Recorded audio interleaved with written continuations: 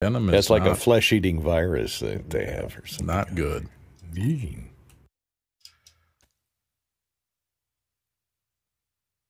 My sister-in-law was out running and actually got bit by a small rattlesnake. And it's not good to get bit by a small rattlesnake. At least there's anti-venom for those. We have There is, but pygmy rattlers. Don't ever get bit. It is incredibly expensive. She has fabulous insurance, thank goodness, but the cost for treating a rattlesnake bite is astronomical. Yeah, you ever got treatment for psoriasis?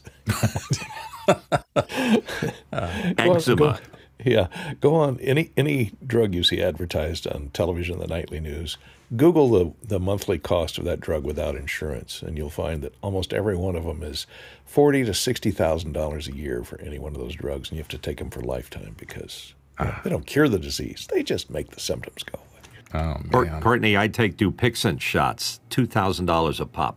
Oh, that's nothing. The Skyrizi, those are $13,000 a shot. So did anybody else watch the YouTube red carpet of Quantum Mania?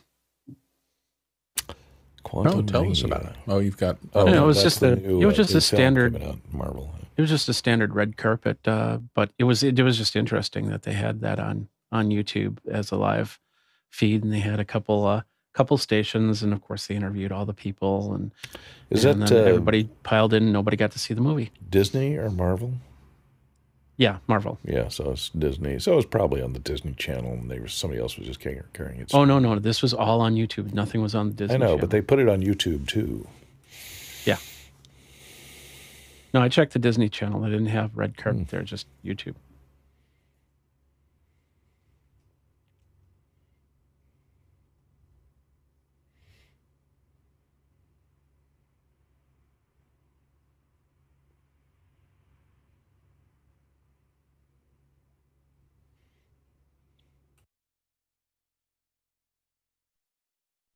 Was it at the El Capitan Theater?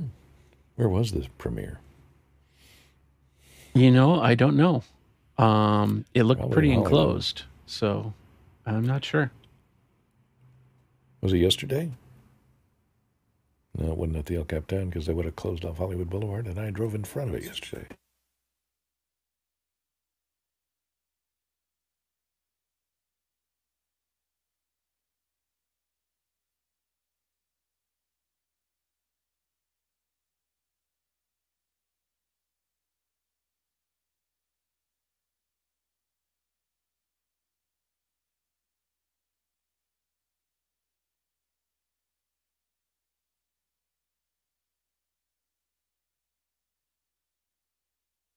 Oh, looks like they did YouTube, Twitter, Facebook, and Twitch for that.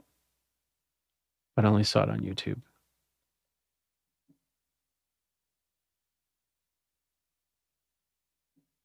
And it was in Los Angeles. I just don't know where.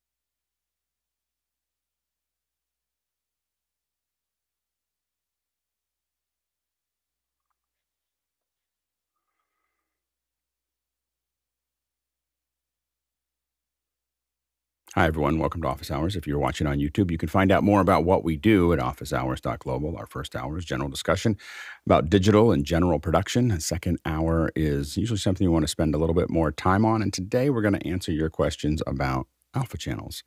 alpha channels are kind of part of everything that we do in computer graphics, and much of what we do with video, people don't quite understand them most of the time. So we'll answer your questions, show you a couple examples, and hopefully demystify it. So stay tuned for that. Let's go ahead and jump into the questions. Mitch, what do we have? Good morning, Alex. First in from Guy Cochran in Seattle, Washington. What do you think of video editing via text in Adobe Premiere? There's a long link to it there if you want to try it out. Go ahead, Mitchell. It's interesting. I saw it yesterday in a press release from Adobe. I think it depends on the kind of an editor you are. I mean, if you're a classic A/B roll type editor, you're a visual thinker, and you're dealing with graphics, I can see where it would be fast to work from a script and be able to put the markup text in there that changes the transitions. But I'm going to be a hard sell on this. I think it's very interesting, but I'm not quite there yet. Go ahead, Bill. So I agree with Mitch 100%. It depends on your style as an editor. I've been friends for many years with Phil Hodges and Dr. Greg Clark, who did Lumberjack Systems. Still, they have a product that does exactly this, and they've been fiddling around with it and developing it for a decade at least. For people who have tons of text-based work, and that's the way you think, it is great, particularly for creating rough cuts out of a lot of material. So I think it'll be a boon to people who use Premiere and like this style. I don't think it's going to replace standard editing things, and it's certainly not going to move me back over in that direction after so many years of database-driven editing, which is what kind of I see Final Cut as. But I think it's great, and then hopefully for the people who need it, they'll use it and enjoy it. Go ahead, Jeffrey. So I've used it. I've actually used it a little bit longer than the beta that's been out, and it's pretty interesting. The biggest problem when you do that is all of a sudden you're starting to jump cut everything, and you're taking out the ums and the ahs, and you're taking out certain words, and then all of a sudden everything just feels a little very skippy, and of course sometimes jump cuts don't natively work. There's always like a little tick or something like that you have to extra edit out, and then of course you have that morph cut effect that's in Premiere Pro that can kind of mask it a little bit, but you're doing a lot of extra editing to get just single words out. So if you got somebody that's really long, elongating, like pauses or ums and ahs, and you need to take all that out, it works fairly well. But once again, you're just going to have to go back with a fine-tooth comb and make sure that every jump is working. You go ahead, Courtney. Yeah, I haven't used this, but it sounds interesting. The one thing, if you're doing a documentary, I don't know how it handles, cutaways and B-roll and that kind of stuff, the silent stuff. That do you type into the text, cutaway to close up of the ashtray, et cetera, or reaction shot goes here, and does it follow those? Doesn't follow those? Yeah. Then I've seen some films cut by real editors that are bad because it starts to cut on the dialogue, on the dialogue, on the dialogue, on the dialogue. And there's no reaction shots, there's no cutaways, there's no pauses, for people to think before they speak. And so it tends to be a very mechanical edit. Hopefully that's not what it ends up with. Yeah, we've used something, so there's a lot of things that are doing this. Premiere's doing this, but there's also Descript and other things that are, making these things easier. We don't usually use them for the final edit. Now, we've been doing something like this for probably almost a decade and a half, for on my end. And basically, it's not been as automated as it is now. So what the traditional path was, okay, I've got a bunch of interviews, and I will I send those out and have them transcribed. And then this is back when we had to send them out to have them transcribed. We sent them out to have them transcribed, and the client would make what we would call, or the director would make what we'd call a paper edit. They would just highlight all the things they want to see there, and we would build an assembly. And so we weren't actually doing the edit that you see, but it allowed us to just assemble all the text. That they just look at the text like, oh, I want this, and it's much easier than watching everything, is to think about what everybody's saying. And so then they just build the assembly. And we would just now we used to go back and look at the time code and go figure this all out. Now what you can do with Descript and with Simon Says and with now Premiere, and I'm sure that we'll be able to do this with Final Cut eventually, is go through and just select all the text that you want. Then you get a quick assembly very, very fast. that's not going to be what anybody sees. It just gets all the video clips that you want next to each other. And then, well, sometimes it'll be what you see. Some YouTubers will probably just put it out there like that. But typically after that, what we would do is go back and we'd massage the edits between the things. We would add, we'd paper over them with B-roll. We would, add all the things that we want to add. We'd add reaction shots. We'd add all the other things to it. But man, does it speed things up. So when you are able to just select all the text and then just say, give me all of those clips end to end, it really makes things a lot faster than what you had before. Next question. Next question in from Mike Edwards in Brooklyn, New York. Morning, guys. Is there a way to force content from an iPad, pictures, video, etc., to be auto-resized to 16:9 aspect ratio when connected to an ATEM? Thanks. Go ahead, Jason.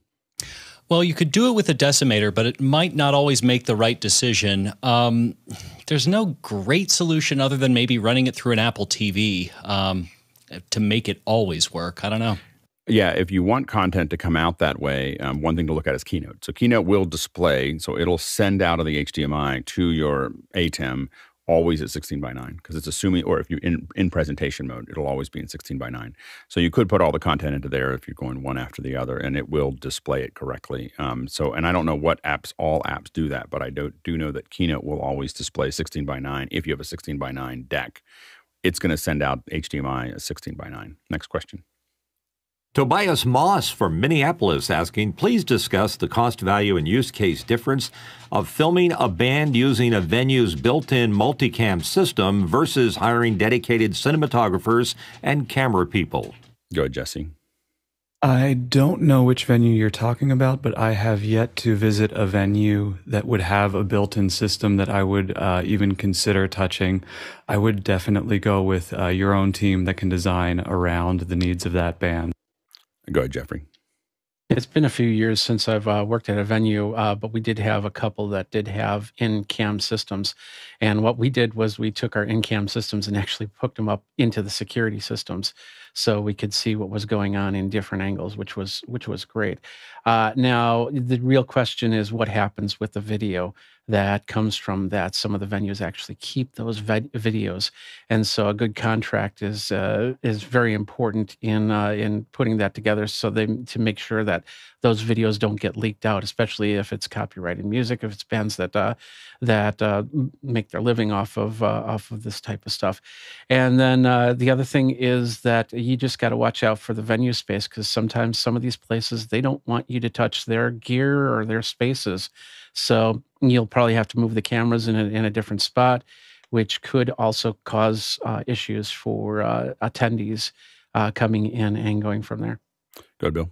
It's never going to be as good. Any fixed system is never going to be as good as creative brains behind cameras in the ability to move in space and execute shots as really needed. However, I think if you've got a band that's doing a 10-day run in a place and you're just not sure whether there might be magic some night, having something like this in place that you could get 3 or 4 camera shots out of the band's performance, and maybe you'll get that night that it's just magic and the energy is perfect and the playing is fabulous, and you don't want to lose that. So I can see a reason for it. I don't think it's ever going to replace a real crew, though. Yeah, the problem is that you have all that magic, and then you will have shot it in horrible positions with cheap cameras, and then you'll be like, "Oh, I really wish we had real cameras there." I mean, typically, you want to see a band if a band's playing over and over again. But even then, I mean, the venues are okay. I mean, the video cameras are okay typically. Now there are some venues. We have Accidental Theater and others that have invested a lot more in the cameras. So the built-in system is not created equal. You could definitely have a venue with great cameras. So there's a venue called Austin City Limits that has great cameras. So it may have the built-in version may be very, very well developed. But typically, the kind of things that make a difference are larger sensor size, and that's usually what most people don't invest in. So like if you're in a small venue, you really want Super 35 or bigger, and most of the venues are going to have cheap little PTZs that are not going to do that. And so it's not going to look, cinematic. And I don't mean by frame rate. I just mean short depth of field and nice bokeh and things that really definitely impact average view time. So if you're looking at how long someone's going to watch something, it's important to think about that process. So anyway, so you just want to. I don't think that I don't think it's worth the energy typically. If you just want to capture something and see how they did, but if you're not going to put real cameras into a bar to capture a band, it's probably not. No one's. It's kind of like everybody using their cell phone at a concert. No one's going to watch that again. It's like, it's so very rarely are people going to watch a cheaply shot band. Very often, it's a good record that they were there, maybe for good behind the scenes for the documentary when they get big. But outside of that, it's kind of worthless content and not really worth the effort. Next question. From Zach Phillips in Philadelphia, PA. I know that Zoom ISO is what's behind the scenes making office hours work, but do individual panelists also join through Zoom ISO for their own monitoring needs, or does that even work? It does. I'm doing pieces of it right now, and I'll be doing more of it as we go through. So I'm not joining every day, but I'm joining more and more, and I will eventually join every day with Zoom ISO. And the reason I'm doing that is exactly what you're talking about, is being able to send different monitors, different people, different things that are coming out of here into different monitors outside, as well as being able to test cutting between everybody and doing that edit. So, I expect to be fully in Zoom ISO within the next 2 weeks. I'm traveling next week, so I think. so if I do that, then it'll be delayed by a week. But outside of that, I've moved big chunks of my system over to SDI, and now I just got a new camera to test. So hopefully we'll have it done in the next day or two. So we'll see how that goes. Next question. Paul Buchan from Columbus, Ohio, asking, AMC theaters are going to start charging based on where you sit in the theater. Curious to hear the panel's thoughts. Go ahead, Courtney. The El Capitan Theater in Hollywood, which is owned by Disney, tried that when they first opened the theater. They had, the center section of the theater was priced a lot higher than the side sections. And this is only going to work on films that are sold out, performances that are sold out or very close to capacity. Because what happened is people would buy the cheap seats on the side beforehand, and as soon as the movie started, they'd all move to all the empty. The entire center of the theater was just empty because no one would go for the double price of the center seats. So they'd buy the cheap seats. So then they had to imply the Gestapo ushers that would go in after the movie starts and see the people that moved into the seats and make them move back. And it was very disruptive, and they only lasted about a year. I don't think they're still doing it. So I think the same thing's going to happen with AMC. I read this article, and I did note that it's only on performances after 4 o'clock. So matinees will not be affected with this inflated price for where you sit policy. I don't think it's going to last very long. AMC is almost in bankruptcy anyway, so maybe they're just trying to boost their bottom line, but I think it's going to hurt them more than it helps them. Go, Jeffrey. Yeah, they just closed a theater that they bought out, which was one of the Sundance theaters that Robert Redford built up here in Madison, and it's a interesting idea. I think what they're going to do is they'll probably end up putting it in their rewards club program. So if you get so many points, then you'll have premier seating, so you won't have to pay that extra fee. But as Courtney said, if the seat is empty, somebody's going to go for it. And there's probably going to be a lot of complaints off of it too. So, yeah, I mean, I think that they already are doing that. So if you're in their A-list or the A-list group, you don't have to pay it's really more of, I think it's more of a play to get people into A-list and not as much of a play to get people to actually pay for them. It's just to create an added value like an airline ticket. Go ahead, Jesse. Yeah, this sounds like bad PR that's completely unenforceable by, the average minimum wage employee. This is a non-starter. Yeah, it'll be interesting to see, as someone who only will sit in about 10 seats in a theater. Like, so there's the middle 10 seat, there's 10 seats in most theaters that I'll be willing to sit in. In fact, I go to AMC, but I only go to Dolby Cinema or IMAX, and I won't sit in any, and I'll just keep going out days until I get to the seats that I want, because I'm not going to, if I bring my family, it's $150 for me to, show up. So I will sit in exactly the seats that I want. And if they made them 25 or 50% more, it would make my job easier. So I would, because I'm not, there's so much cost related to just going, that I think that, and I don't go very often, so I can spend money on it because I'm not going to go very often.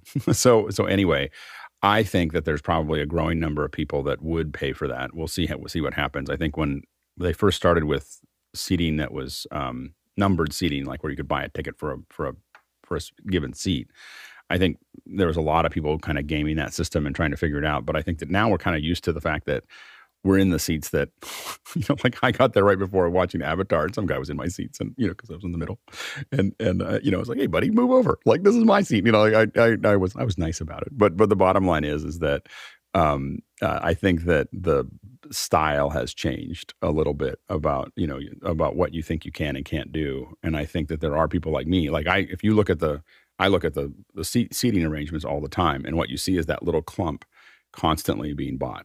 Because more and more people understand that the quality of your experience drops dramatically as you move away. Like they love to tell you that every seat's special, but there's really only 10 or 15 seats in a theater that are worth watching the film. So after that, you might as well. I mean, like they should give away the seats down below. Down below the rough, the two rows right in front of the screen. Those should be like $1 each. They should be like because they're just that they should be against the law. So anyway, so that's I think that doing it like we do with stadiums and everything else, I think makes sense. But it only made sense, I think, now that there's going to be less and less theaters, and so I think part of what they're doing is when there's less and less theaters, there'll be more and more demand to make more money on the seats. But I will tell you that as someone who's worked with the folks that build the theaters, that there's like 10 or 15 seats that are worth watching the film in. And after that, it drops off. It starts to, if you're going to spend that kind of money, it drops off pretty dramatically. Next question. Tobias Moss from Minneapolis, Minnesota.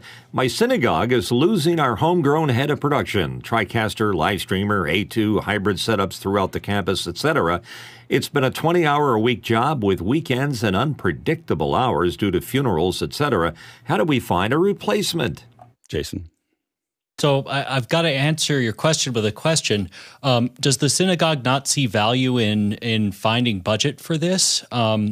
Because if so, there's undoubtedly someone who will fit the bill. It's really hard to find someone who can do all the things. And the cost of a person that really can do all the things is usually, it's not just budget, it's a lot of budget to get someone who is multi-skilled against all of the things that are necessary and really understands the things. So I get we've tried to put, there's not that many, there's a bunch of us here that do that, but there's not that many people in the world that do that. Go ahead, Courtney. Yeah, I've had this problem with teleprompter operators. The problem is if you don't offer them, with a 20-hour-a-week job, if you don't offer them enough job, even if you're paying, I don't know, and we don't know if this is a paid position, you didn't say, but or if it's a volunteer position. But with 20 hours a week, you can't find anybody who will commit to doing it without having to do other jobs, and the other jobs will interfere with that that 20-hour-a-week job, and especially if that 20-hour-a-week job is not predictable because of funerals or services changing or work schedules changing. So if you hire a rabbinical student or something, even if they want to learn on the job, that may interfere with their class schedule. So unpredictability is the major problem in finding. I would say look for somebody who's experienced but just newly retired. And if you can find somebody that's newly retired and experienced, they don't have anything on their schedule. They may want to donate their time. They may have they may want a charitable deduction that they can put on their tax forms. So look there if you can find somebody that's knowledgeable enough in the area and newly retired. Yeah, there's not a quick fix, to this generally. The main thing is that in the house of worships that I've worked with in the past, and even the ones that I grew up in, the big draw was you built a team and you constantly were working on that team and you were constantly rotating the team around. So if you had somebody that really knew a lot, what you wanted to do is get them into a management role as fast as you could so that they could help you pay them to manage a volunteer team that is rotating and working through it so that you never had one person that knew how to do everything. You had one person that did understand all those things, but they were basically in an EIC position, not in an operational position, or they'd sit in wherever you didn't have a volunteer that day. The key with making that work is that you actually have to, it'll sound backwards, but you have to be actually pretty particular and really push to create great quality. I think a lot of people have volunteer people come in for whatever organization they have, and they feel like, oh, I can't push down, I can't be particular, and I can't make it. But what you want to do is create a training program that people are excited about going to because they're doing great. People want to do great work. And if you don't tell them how to do that, or you don't push them to do it in a nice way, then they don't. If you push too hard, then they don't come back. But if you push hard enough where they realize they're doing something that matters, that the quality matters, you end up with a large number of people that want to play. And at that point, you now have a lot of resiliency, over those things. But anytime, in like a house of worship or a volunteer organization, that you see a single person that can do it, you need to figure that out because you'll end up with the problems that you're having right now. And so constantly training and constantly building teams around that is it's a long term. It's a farming problem, not a hunting and gathering problem, as I've said in the past. So, and you really want to think about how do you and that gives them skills that theoretically they could use outside of what you're doing as well. So how do you make that more transferable? And what's interesting is that, and you have some great equipment, I can see by the list that you have. But that's what I think I've said this before. I was at a house of worship and they had this huge Yamaha CL5 for a house of worship. And I was like, wow, that's a lot of mixer for what you're doing. And they said, yeah, but it's a lot easier to get volunteers. so they, people see the big mixer, they want to learn how to use it. And so that's so it was that's when it snapped for me that investing in equipment and the guidance and everything else makes a huge difference. Next question. From Zach Phillips in Philadelphia, what is the favorite application for DMX control via companion on a Mac OS, Windows, and Linux? I don't know if we have the answer for that. I mean, I think that, and I don't know how often you're tying the DMX back. I mean, I think that I believe that Tlaloc uses the ETC board, and I don't know how much he uses it with specifically with Companion to control those things. So that would be the question is do you want the board or do you want the board with the Companion? And I think that's the question. But I think that Companion would probably work pretty well with an ETC board, and I think that's what, again, a lot of folks that I know are using to make that happen. Next question. Paul Buchan from Columbus, Ohio, asking, has anyone had an HDMI DA limit the color range from full to 16 to 235 on a monitor? Would that most likely be caused by the DA, or perhaps one of the monitors plugged into it is limiting all the outputs? It's a pure DA. It'd be very unusual for a pure DA, and probably not a great thing for a pure DA to do what you're talking about. So I think that you would want to get a different one if it's doing that. DA should not color or change. It's designed specifically. Most DAs are designed specifically, unless it's like a decimator that might be doing some kind of color shift. But most of them are designed specifically not to do anything different to the signal, just to reamplify it and send it to multiple outputs. Go ahead, Courtney. Maybe it's not the DA, maybe it's the monitor. Sometimes the monitors will limit the range of the color space in order to reserve certain colors for their on-screen menus and things, so that they'll always appear on top and they won't knock out the rest. But that's older technology. I don't know if they're still doing that, but check your monitor. It may be your monitor. Try it on different monitors and see if it's the same. Next question. From Alexander Knight in Vancouver, BC, Canada, a client of mine has asked for subtitles on the TikTok, Instagram, and YouTube short videos I'm creating. What tools do I need to automatically generate these? Go ahead, John.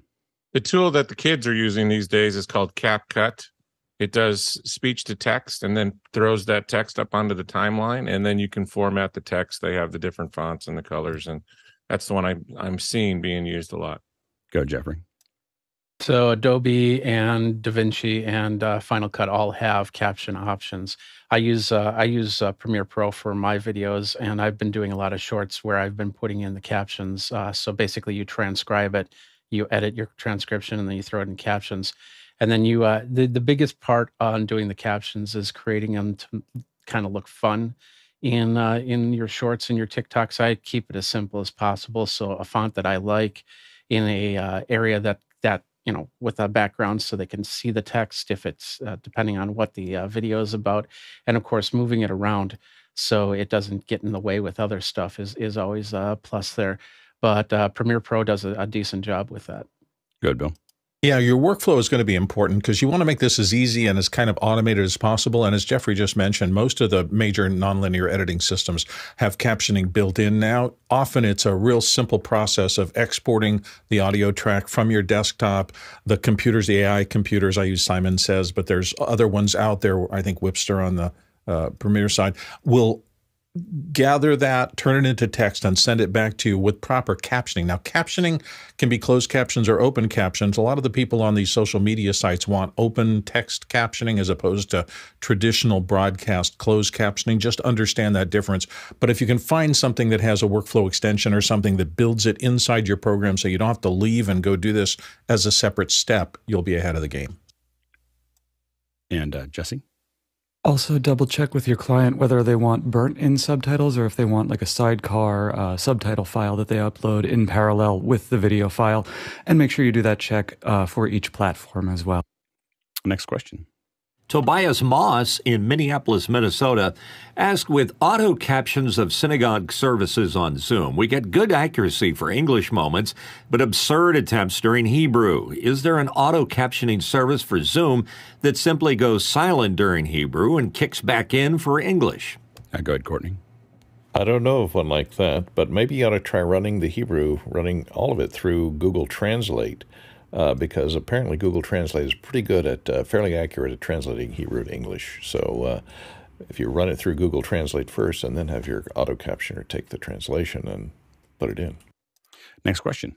John Preto from Las Vegas, Nevada, and the AI race intensifies. Microsoft has an AI announcement today, Google tomorrow, and Apple's having an in-person event. Consumers are the winners. What are your thoughts? Go ahead, John. Yeah, I expect to see Microsoft talk. They've already announced the integration of Teams, AI into Teams. The summarization tools in AI is fantastic, like Alex mentioned yesterday. Google's going to announce Bard, B-A-R-D, tomorrow, which is a subset of Lambda, which has been around for a long time. And then Apple yesterday announced an in-person event, an AI coming up. So here we go. Yeah, obviously, these things have been around for a little while. Like they didn't just come up, they didn't just develop them in panic of this. It's just that I think that a lot of it had to do with perceived liability, related to releasing them because we can see the mistakes that are already happening. Go ahead, Courtney. Yeah, I think Google's kind of getting nervous because Microsoft is putting ChatGPT into Bing search. And so they're nervous about losing some of their search domination of 90% of all searches. So I think they will be moving the Bard quickly from a separate app into part of our thing you can turn on in all your Google search boxes. So it'll be interesting to see what happens there and what, I don't know what Apple's going to announce. Maybe it's new hardware, maybe it's new software. We don't. Go ahead, John. I wanted to add 2 cents in there about search engines. So the transformers as they work today need to be predefined. So the models are predefined, and so they're not specifically good for any current things in a search engine. So I'm calling the integration of AIs hybrids. So you've got search, you've got index search, which is giving you all the current information, and then the AI will help you find and answer stuff better than you did before. So it's going to be interesting to see how those are integrated in. Absolutely. Next question. From Zach Phillips in Philadelphia, PA. For panel participation, do I really need a fancy Studio Technologies Dante talkbox like Alex and Mitch? Or can I use the mute and talk buttons on my Apollo? Or is it just fine to use Zoom OSC and Companion for Zoom and Unity mute toggle? Go ahead, Mitch. Zach, the issue primarily is how do you get to it fast if you need it, particularly if you're a reader. If you're a reader, you just need to have the ability to hit the Zoom button, or excuse me, the mute button on a dedicated button that's within reach of your fingers. I always keep my fingers on the mute button.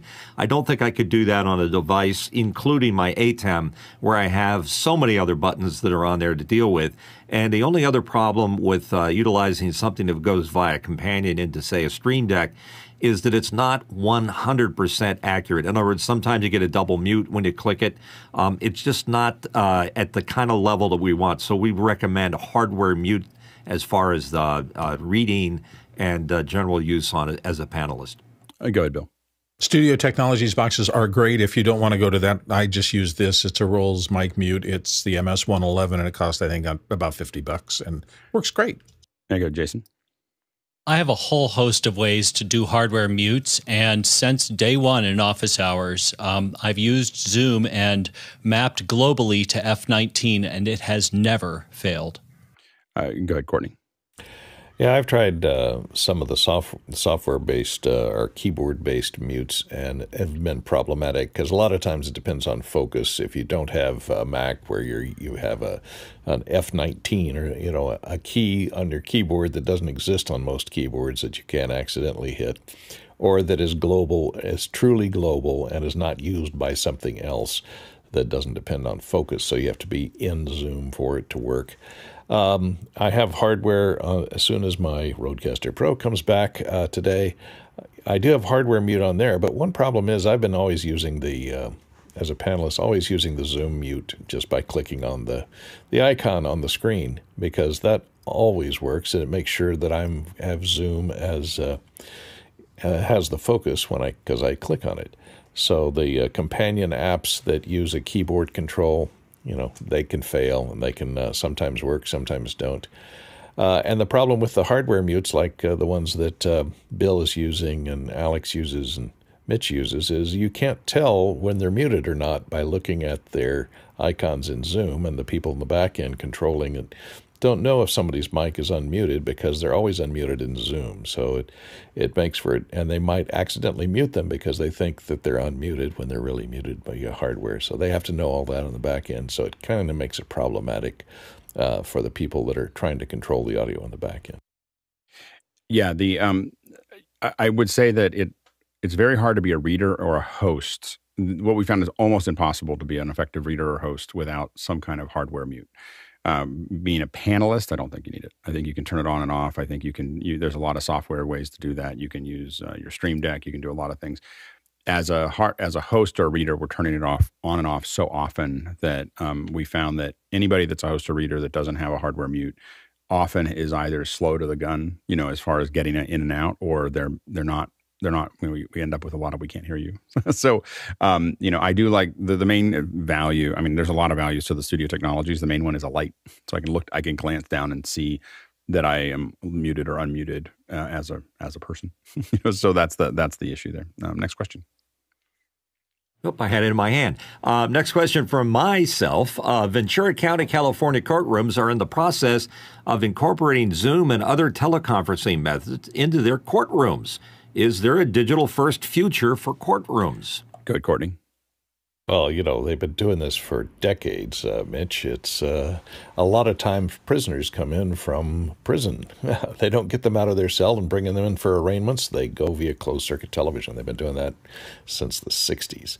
So I don't think it's anything new to them. The fact that they may be using Zoom as the transport for those images might be a little different for them, but they're certainly used to it and do it all the time. Go ahead, Jesse.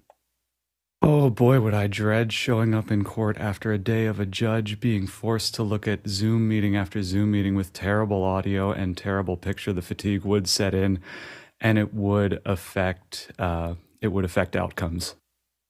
Go ahead, Bill. I think there's a level at which it makes huge sense. I mean, why send people into traffic court and those minor infraction kinds of things? That should all be handled, I think, virtually like that. When you get into serious criminal matters, though, I don't know if it's going to become super popular, because the whole process of having the accused standing before the jury and the rest of that, and all of what goes into body language and everything else, is such a tradition. I don't know if this will end up being the key for high-profile things, but certainly for all the administrative stuff. Please. Yeah, I would love to come into traffic court. Back when I used to get a lot of tickets when I was younger, I would have loved to come in over Zoom or something like that, rather than have to show up every 3 months when I was a kid. Anyway, so I think that for traffic tickets, for parking tickets, whatever those things are, I think that makes a lot of sense, just to not have to deal with that. I think that what's interesting will be we did some design work over COVID, and one of the concerns is really that gets back, and is actually when I really started thinking hard about it, is this lawyers very quickly, when they found out we were doing it, started asking about their camera systems and everything else, because they very quickly realized that looking better and sounding better was going to give them an advantage. And so they were, suddenly there was this, law firms talking about big cameras and lights and studios like within their firms and everything else. As soon as COVID started to look like they were going to come in online, some of them didn't. The older ones, some of the older thinking ones were like, oh, I'll just come in over my webcam, and then they end up as a cat. I'm not a cat. Wasn't that the people who don't understand it? But the big law firms, the larger law firms, I used to do legal animation, and the law firm that I worked in had its own courtroom for mock trials, like literally full size courtroom in the building, in the law firm. There was 400 associates, so it was a lot. It was a big law firm, but they had their own. So law firms like that immediately were going to studios. Like we're going to build a studio that and they were ready to do a shock and awe campaign related to that. Go ahead, Courtney. Yeah, I'm not sure if they're going to do this all the way down the line for criminal trials where they have the jury coming in via. I don't think so. That's because it's really too hard to enforce the rules on a jury. Is about what they're exposed to, how they're paying attention, what they're using to take notes, et cetera, et cetera. That they could even in any way enforce any of those juror rules over Zoom. So probably not for that. They actually in LA during COVID they postponed all court trials during COVID. They didn't even attempt to do it for a long period of time. Yeah, it has been a there's definitely places where it could scale and move things a lot faster if you didn't require people, especially from a carbon footprint perspective, from a time perspective. Lots of low-level things, but as soon as you get into a real trial, I think I agree with everybody here that became that from a security perspective, from privacy perspective, from tampering with a jury, all those things become just really complicated if they're not all in the same place that you can manage. And whether it really is an issue or not, the real problem you get into is whether people feel like it's fair. That's the thing people don't understand is a lot of times is that it doesn't matter whether it is fair, like voting or like anything else. It's whether people feel like it's fair. If they stop feeling like it's fair, the whole thing collapses. Like it doesn't matter. Like so voting or courtrooms or whatever, people don't feel like it's fair, the whole thing stops working. So they have to feel. A lot of what we do in a lot of things in government is to make people feel like things are working the way that they should, because that's as important as it actually working. And so I think now one thing that has been discussed is doing tele juries where the jury is still in another courtroom, but they're not necessarily in the same municipality. And the reason for that is if someone's well known in a location, rather than sending everything out, they can still have it, but they can source the jury from somewhere else and bring them in. And that has been discussed. I haven't seen it actually done. Go ahead, Mitchell. Yeah, exactly what you just said. In Ventura County, they're moving juries inside the building or across town to be in different parts of the area. But nothing's going to replace the pomp and circumstance of a courtroom, and that's what I think most lawyers. It gets back to how it feels, and those things matter. Next question. Andy Kokendorfer from Viera, Florida, asking, how can Zoom presenters get feedback like telephone side tone that their voice audio quality is poor, other than complaints from meeting attendees? Go ahead, Bill. Well, we do it every day here on office hours. And what we've had to do is we've figured out how to use IFBs. You can't really do it very well with open speakers and things like that. And then some kind of a circuit that you build into your Zoom meeting or whatever. Most of us here use Loopback, which is a fine product that allows us to take what we're sending out and bring it back into our IFBs so that we can hear ourselves live. We get a sense of how loud or how soft or whether or not there's something wrong with our microphone. At the same time, the signal goes out to the audience. It's a known technology. You just have to walk down that road and get the right equipment, an IFB and some sort of a patching system that puts the show into your ear, but also allows you to hear yourself. I think he's asking, though, about just a general person who jumps in. Like, how do we show them that they sound like we have ways of doing it so we know how we sound, but it's how do you tell a Yahoo that they sound horrible? Go ahead, Courtney. Well, Zoom, I think, and most computers do have a test thing where it lets you test your microphone, where it records some of your speech to the microphone, then plays it back to you. So you could do that to see how you actually sound. And like Bill said, side tone is a way to hear how you're sounding before it gets to Zoom. It doesn't tell you how you're sounding usually after it gets to Zoom, because Zoom does not feed your audio back to you. So I have a mixer that provides side tone, so I can hear what my mic sounds like, so I can hear if I'm popping peas or banging on something that generates noise that goes down the line. And a lot of USB microphones, look for a USB microphone, if that's all you have, has a plug for headphones on it, and that will generally be driven directly off the microphone and not off the USB return. So look for that.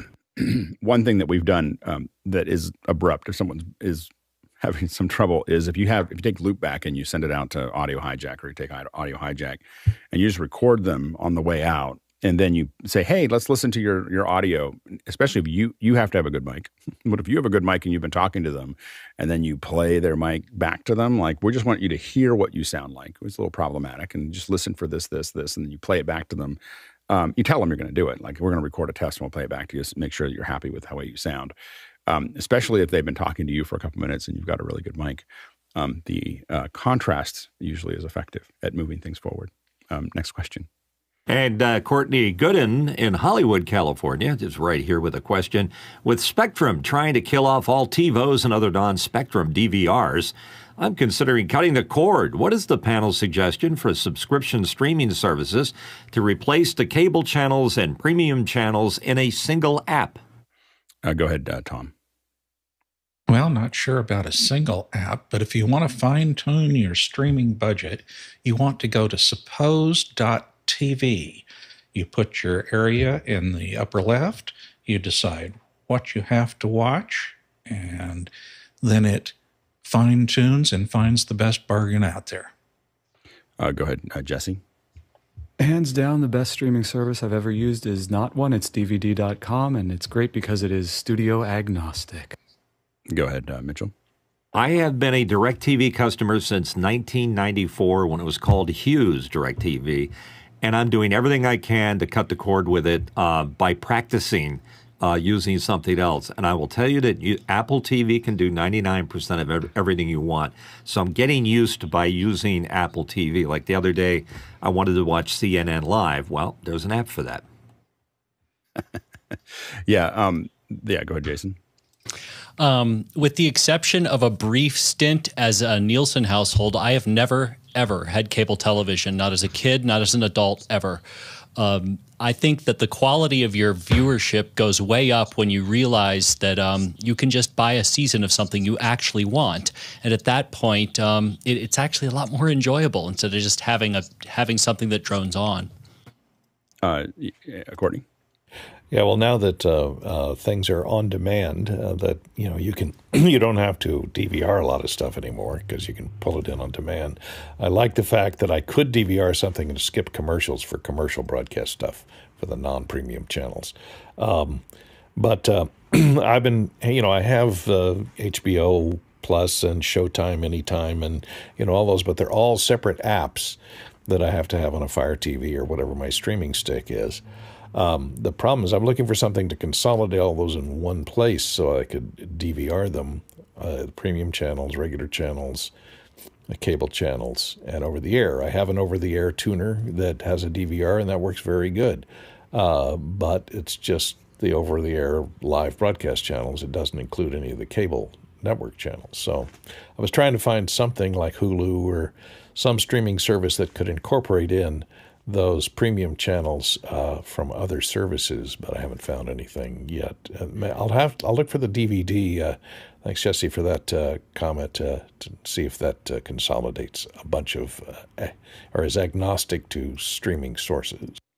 Yeah, I will say that I use YouTube TV almost exclusively for everything outside of. I mean, I have the streaming service, some of the streaming services, and you can do that. But for DVR, it's so much better than any DVR I've ever seen because I just tell it to record everything. just I see things coming up and I record everything and it's always there and I can always go back and I record so many things that I forget about it. And then I go, oh yeah, this is in 60 minutes. I think I'll go watch that. And it's there because I set it on record forever because it's just metadata.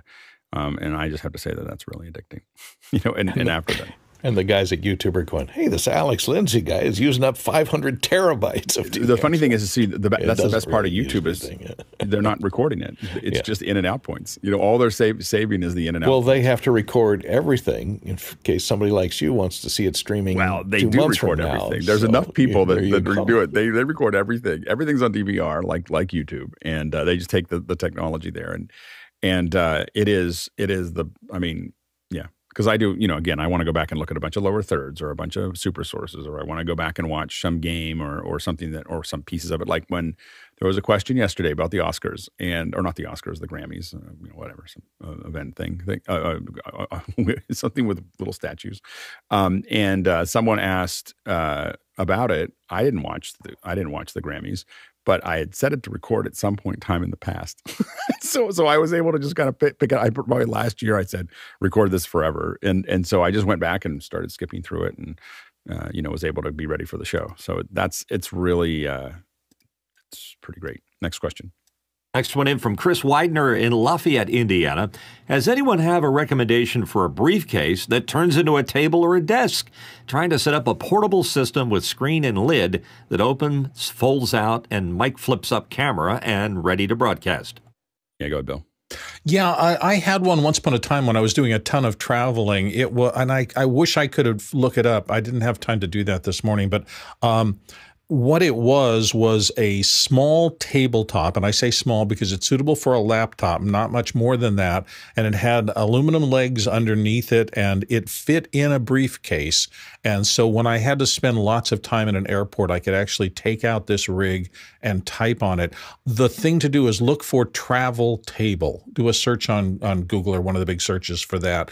You should find some of these rigs that are small enough to fit into a briefcase and yet will come out to be something that you could work on for an hour and not mess your back up. Next question. Next question in from Douglas Carmichael. NBC used Twitter to give viewers an inside look at the Olympics graphics team. How can you take community members behind the scenes without making your staff feel uncomfortable? It's so worth it. Like you just have to figure out if the staff's willing to do it. But a lot of staff want to be seen, so they never get to see. They're kind of hidden in the background. They just have to watch their language. That's usually the biggest thing of how they talk about things. Is usually the thing they have to tighten up. But outside of that, most people like to show off. Next question. Next one in from Chris Widener in Lafayette, Indiana. Seawater split to produce green hydrogen. Can we look forward to throwing away our batteries? Someday, but probably not tomorrow. Maybe not in our lifetime.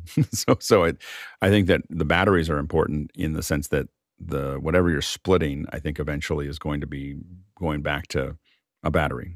I think mostly what batteries do is stabilize all the green energy that we have to allow it. But then it's not, the batteries themselves aren't that green. So it's just it's a complicated problem. I think that we'll get to watch a pretty incredible change in power over the next, in most of our lifetimes, but probably won't get to where we think it should in our lifetime. Next question. And here's Chris again asking, Tovariches, what is your personal most used social media platform currently? Twitter, Instagram, Zoom, or Facebook? Yeah, I think that by time I would probably say Zoom, and then probably after that Discord, and then after that Twitter. Go ahead, Jeffrey. Yeah, so for me, it's YouTube, hands down, and then Zoom. And Facebook is, mostly for me, Facebook is keeping up with my local friends. And then, of course, people around like John Predor and people like that.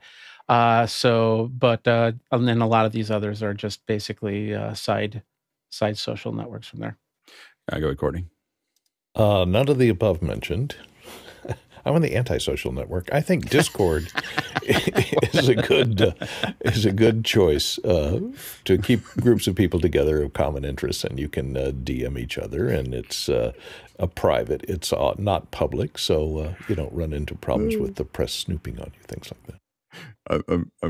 I'm trying to think about what an antisocial network would be. That was the most Dvorak thing I've ever heard you say, Courtney. It would just be like, there'd just be a big thing that just said, shut up. So we all just posted little skull and crossbones for the exactly. Yeah, Tom, real quick. Yeah, Discord +1. Yeah, go ahead, John. I say wherever your community is, because Twitter's no good if you have no community, if you're not following anybody. So wherever your community is, that's your social network. Yeah. Next question. Ethan Cordiaca from Hamilton, Canada, has a question. I had a few digital conferences and one in person ask about having a podcast series released as part of the conference, or one of the sessions is an actual walking session, and attendees choose the podcast they want to listen to. Anyone else seeing this? I definitely think that releasing audio versions of your sessions makes a lot of sense, and so we are finally talking to about someone in our community said, hey, can I want to listen to this stuff, and I was like, well, why don't we make a podcast? So we may make a podcast of all these shows so people can just subscribe and download them rather than having to go somewhere else to do that. So so I think that is. I think making them available on audio makes a ton of sense for the sessions, especially if everyone's just sitting around talking. So we haven't had a lot of requests for it yet, but I bet you it's going to start coming up because it makes a ton of sense not to sit there and watch it if you're not interacting with the audience. If you are, then you want to be there. Next question. Ronnie Hofsey from Tromsø, Norway, asking, Ecamm Live is nice to use and the new version is awesome, but we need to be able to companion it. By the way, companioning something is to have absolute two-way remote control over it. Should we join in and crowdsource some cash to get the module developed? I guess I would say companion it seems like a difficult platform.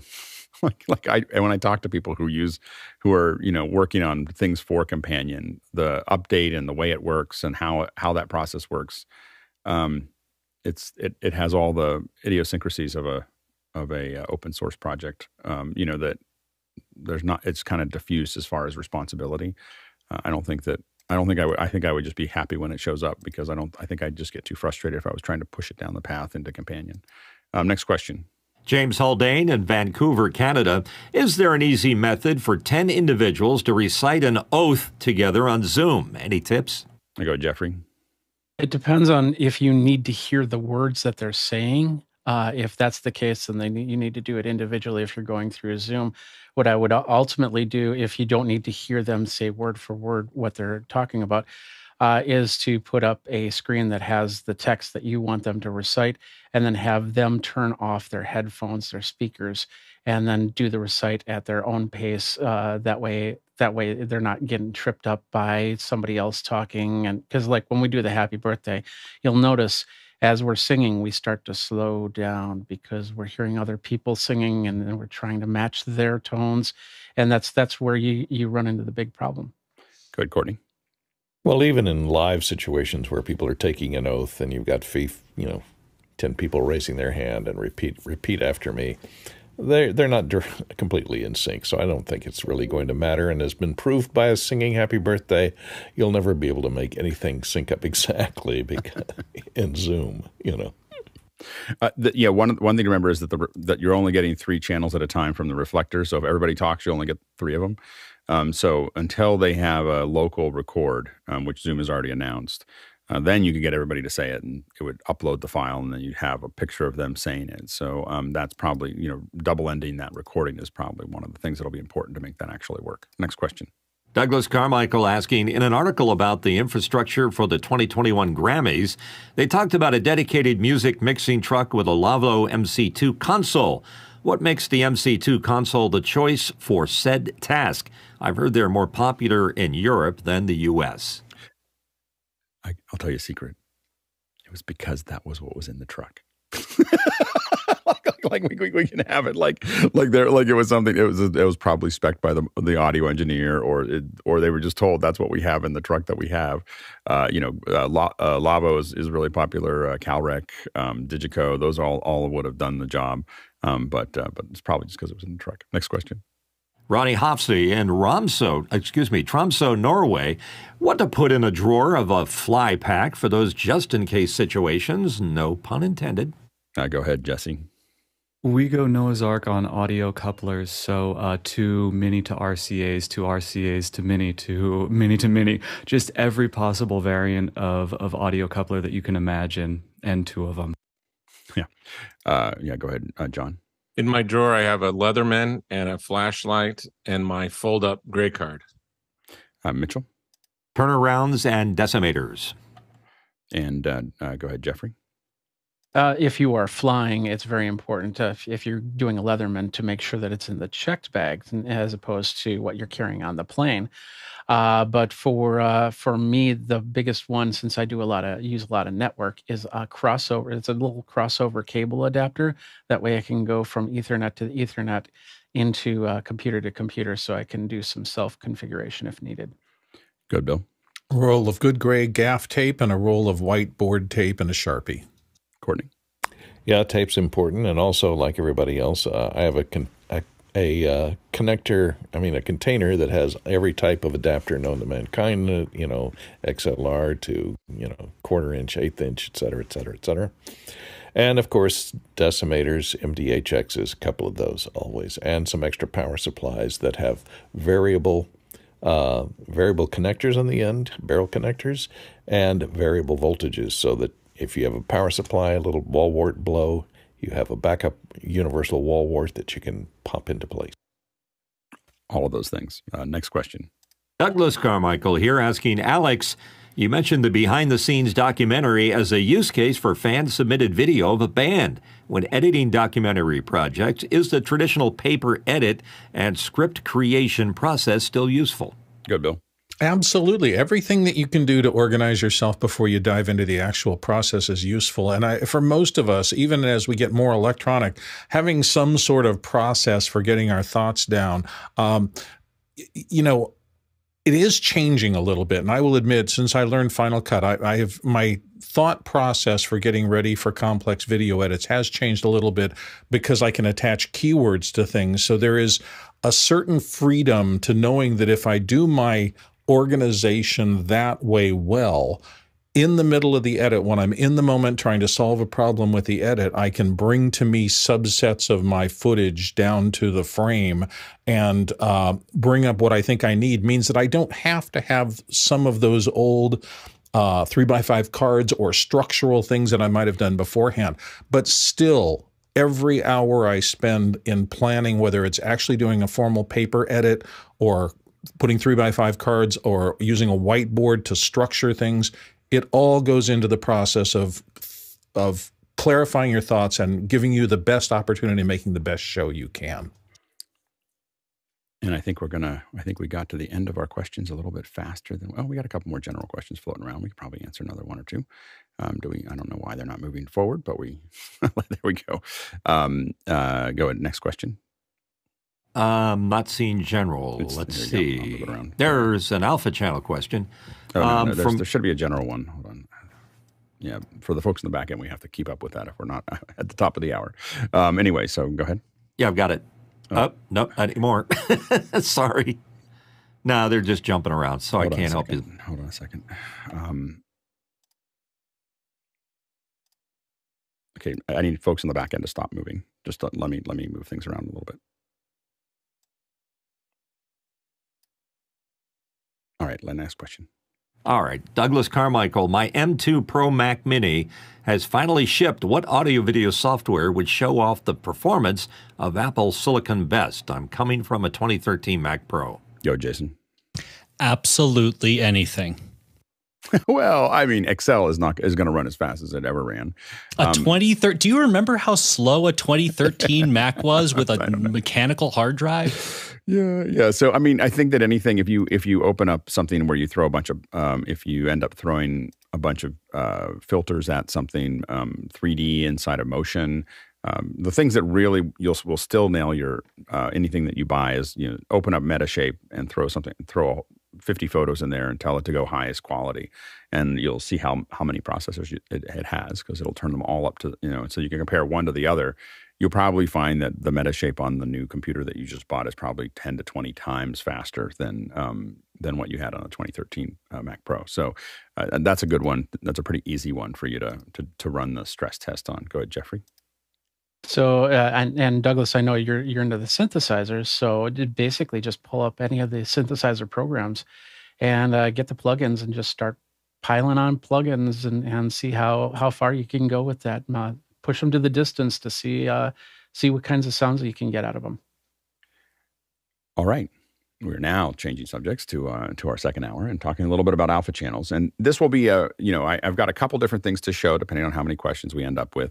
But we want to kind of talk through it. And I want to explain the most important thing, I think, is for people to see what an alpha channel is actually doing. Because one of the things that makes alpha channels complicated is that a lot of our apps do it automatically. They show a little checkerboard behind it. You load in a ping, and it's just like, oh, there it is. It has an alpha channel.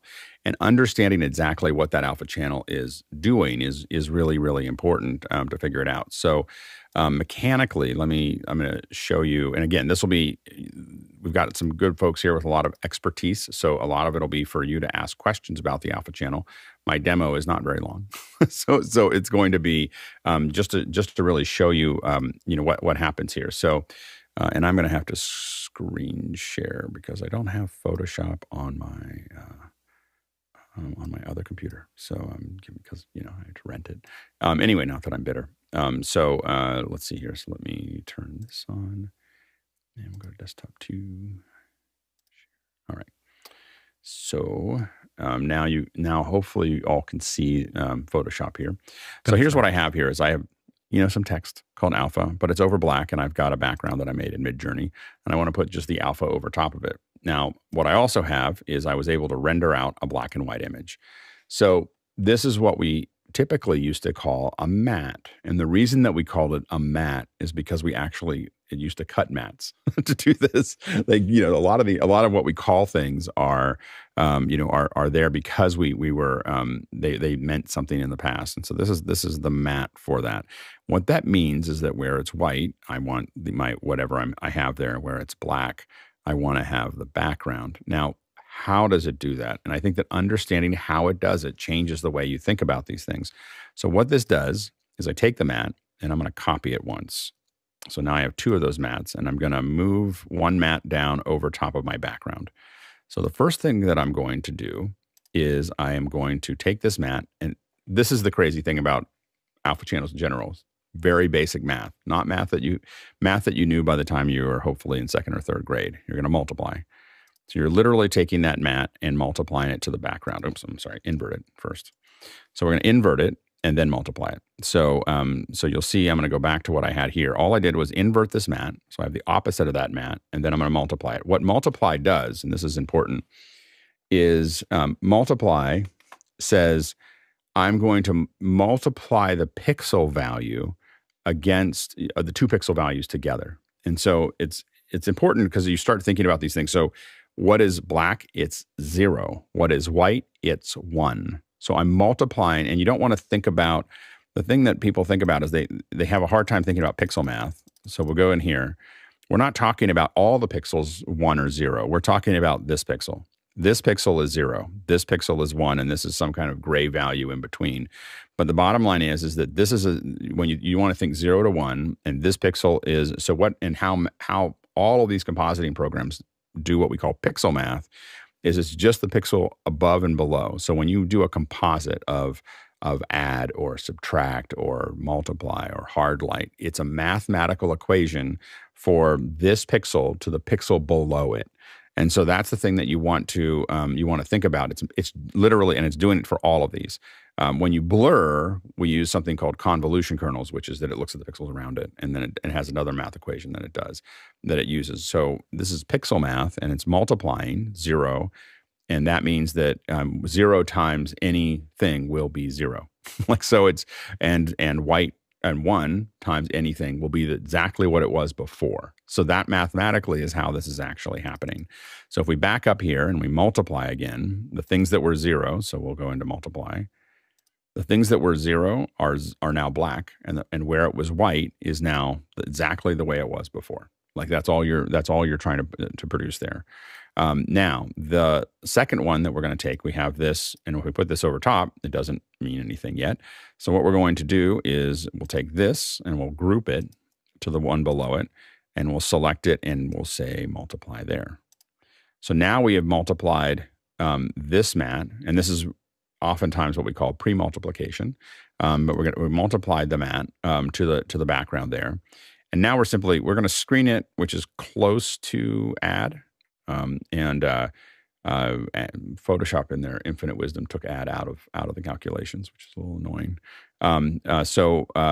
That is, so now what you have is that composite. Now, because what it did is it's when it says, see, we knocked a hole out. So we matted that hole out of where it needed to go in. And then we added that back in. And because this one here is all black. Now, and this is an important piece here too, is so you'll notice that I didn't need, see how when I turn this layer off, because I pre-multiplied that black to the background, I didn't actually need to punch out the foreground. The reason that that's important to understand is this is why you have to always pre-multiply anything that you send to anything that you send out to a Blackmagic switcher, because what the Blackmagic switcher doesn't do this last calculation. It doesn't punch the hole out of the foreground because it saves CPU time. And so that's why when you say you want to pre-multiply, by pre-multiplying, we didn't need to knock that out. If this background was over white, so if I, if this background was over white, I would need to punch that out to make that actually work. So anyway, but understanding how that math, works is the very basics of how alpha channels work. And of course, if there's portions of gray, then you start to see semi-transparency because it's the gray 0.5 times whatever was behind it.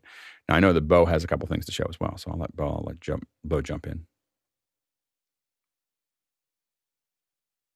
Oops, Did I surprise you there?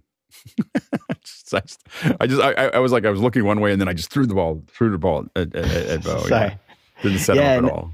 No, I just wanted to show it from a kind of a different perspective, from the perspective of like a traditional broadcast CG. So like an expression or a chyron that you might find in a TV station. So basically this is just it's a hardware computer, and it splits the key channel out, or the alpha channel out, just on a separate SDI feed. So out of the back of this computer that I'm about to show you, which is an expression, it's going to split out the fill in the key just on separate SDI feeds. So I'll show you the lower third first. This is a very simple lower third. Brings it in, brings it out. Then if I were to show you what's happening behind the scenes, so you can see this quad box. Top left is the fill channel. Top right is the key channel. So you can just see that, like Alex was saying, the key is just the black and white that tells the switcher what to punch out and or allow to show through. So, and play that a couple times. Yeah, you can see. Yeah, so that you can see the alpha channel popping up there.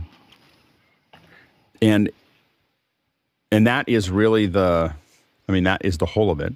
It's not a complicated thing, but I think that a lot of times people, when they think about alpha channels, they're not understanding what the alpha channel is actually doing. And when we understand that alpha channel, it allows us to do a lot of things as we start to think about what we're actually producing. So for instance, if we just know that a lot of people are trying to figure out how to key something out, like I want to pull something out of a background, and they're trying to figure out how to do that, and it might not have a green screen, it might not have something else. So I'll show you a little bit of let me go back to my my screen share. Did you have more graphics there? No. Well, that's pretty much it. I can show you, where in the switcher you can assign the key channel. Yep. So in the switcher software, you're basically my input. But we lost you, Bo. Lost your audio there. That's why you don't use a space bar for mute.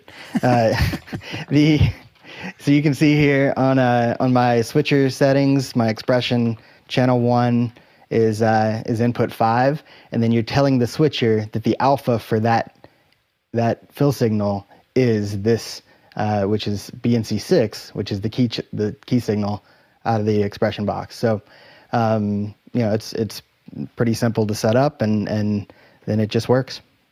Yeah, and the main thing is that, so you have your, the thing to understand is that when you understand what that looks like. Now, another thing that that a lot of us have done in the past is to do things like when we talk about a luma key, the luma key is doing exactly what you're talking about, except it's just simply looking at the luma values of your image. And so it just looks at the luma values. And what a lot of times we can do is actually have black over a background and make that actually work. And what I mean by that is that you can put a white, if I put something, I'll try to put it together as we're doing the questions, but as you can basically just, because when you understand how alpha channels work, you understand that the Luma key is just taking the Luma values of your foreground image and you're basically setting a place to knock them out to make that actually work. So I'll show you a little bit of extracting things out of when you understand that an alpha channel is just this black and white image that you're trying to get rid of.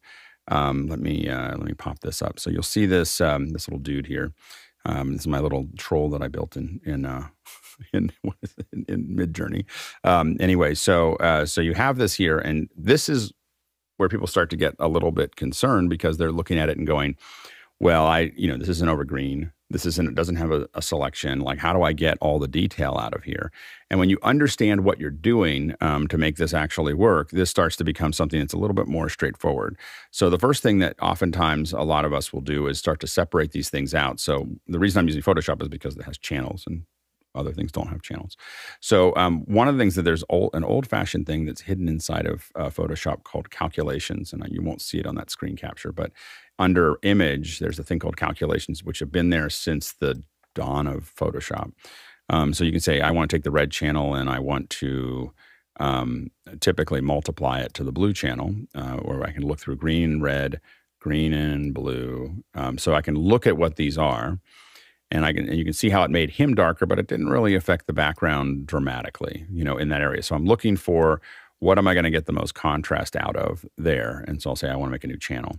So now it's created this new alpha channel that's there. And I might even want to do that again. I'll do another calculation so I can incorporate the blue channel. So I'll say I want to take the alpha channel and multiply it to the blue channel. And so now I've kind of darkened up all of this stuff here.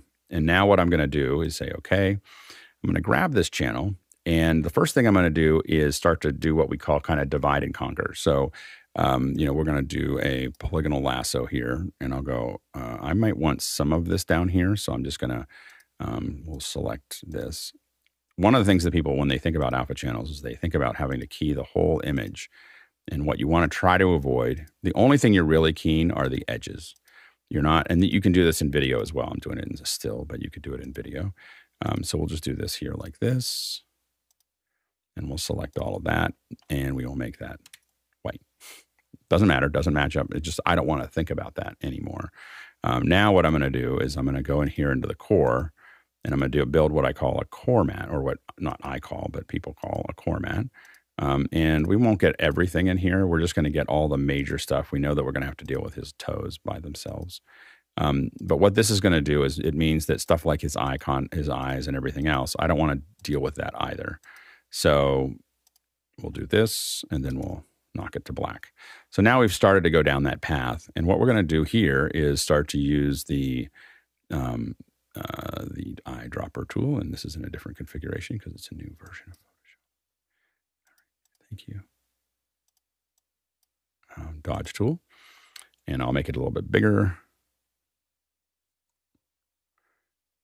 And usually I'll set that exposure a little higher for the beginning. Now it's set to highlight, so it's going to have less effect on the stuff that's around it. So I'm going to start to paint around this. And what you're going to notice, because it's set to highlight, it doesn't, if I'm careful with the hair, I'm not going to lose, I'll lose a little bit of it. But I'm doing this by hand. Now there's a lot of ways to try to extract it, building something out of still out of this, but you'll see how I'm starting to pull that detail out of the areas that I'm kind of just going through quickly. And you want to be gentle with it in that area here that's there. And then a lot of times what you're going to do is you're going to, and this is a little bit back and forth, but when you understand what you're doing with these things, you start to understand all I'm doing is just taking an image and I'm just trying to extract, the information that I need out of this. So I turn down my thing, and I'm just pushing those highlights very gently to where they need to be. And so I'm extracting that out of a gray, it's gray on gray and nothing is pure. And I'm still able to get a lot of that hair detail back that I was looking for there. I can do this a little bit. This is going to be tricky down there. We have to decide how much of his shadow we want to keep here, and I may fade it out because it went off the screen. So I may fade that out a little bit. I might keep a little bit of that drop shadow in there. I can decide to get rid of it if I want, but you can see how I'm kind of knocking out all of the information there to make that work. And now what I'm going to do is go in and I'm going to go into the burn tool and I'm going to burn this stuff back in. So the burn tool is going to let me push everything to black, and I should push this. This is set to shadows up here, you can see. And I can probably make this a little bit more aggressive just for speed. I might make it a little less if I was doing this for a show. But now what I'm doing is I'm pushing all of that, all those things that were kind of black, all the way to black. But it's not, I don't have to be right on the edge. I think a lot of people feel like they have to create a selection to do this.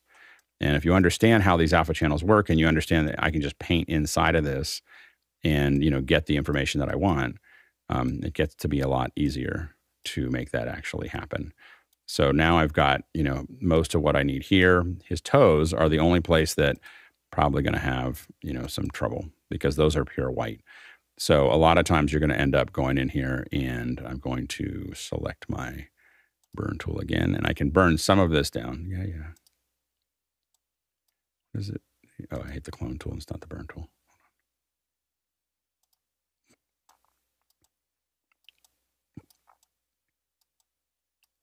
And, again, you use the tools that you have in front of you. So you can basically, what you can do here is I can then just select.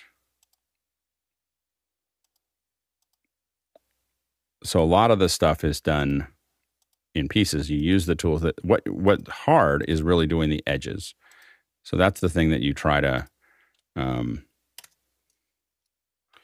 you can see that you did that. And then I'll just do the same thing over here.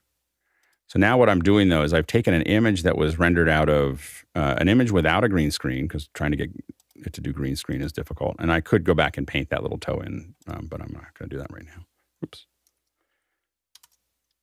So now you have this kind of, work through it. I can look at it here.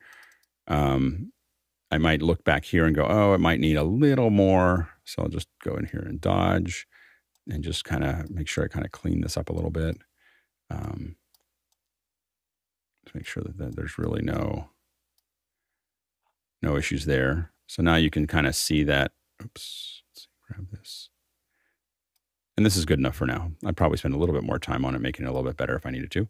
So now I have this, now I've been able to recreate an alpha channel, and now I need to reinsert it. And understanding these alphas and understanding how to do the calculations and how to put those together means that you're able to kind of, make that actually work. So I can invert this. And when I see this, when I inverted it, sometimes some things start to show up like I missed a couple spots. And so I can go through here and go, well, I'd like to go back to the dodge tool because now I'm going the other direction, and just kind of clean up a couple things that I saw there. I might see, this little area right there needs to be pulled in. There's a little bit of schmutz there. It's a technical term that we use, schmutz. And then we have the burn tool, and I feel like little happy clouds. It's just like just painting out the little semi-transparencies, little happy clouds. All right, so there you have your dude.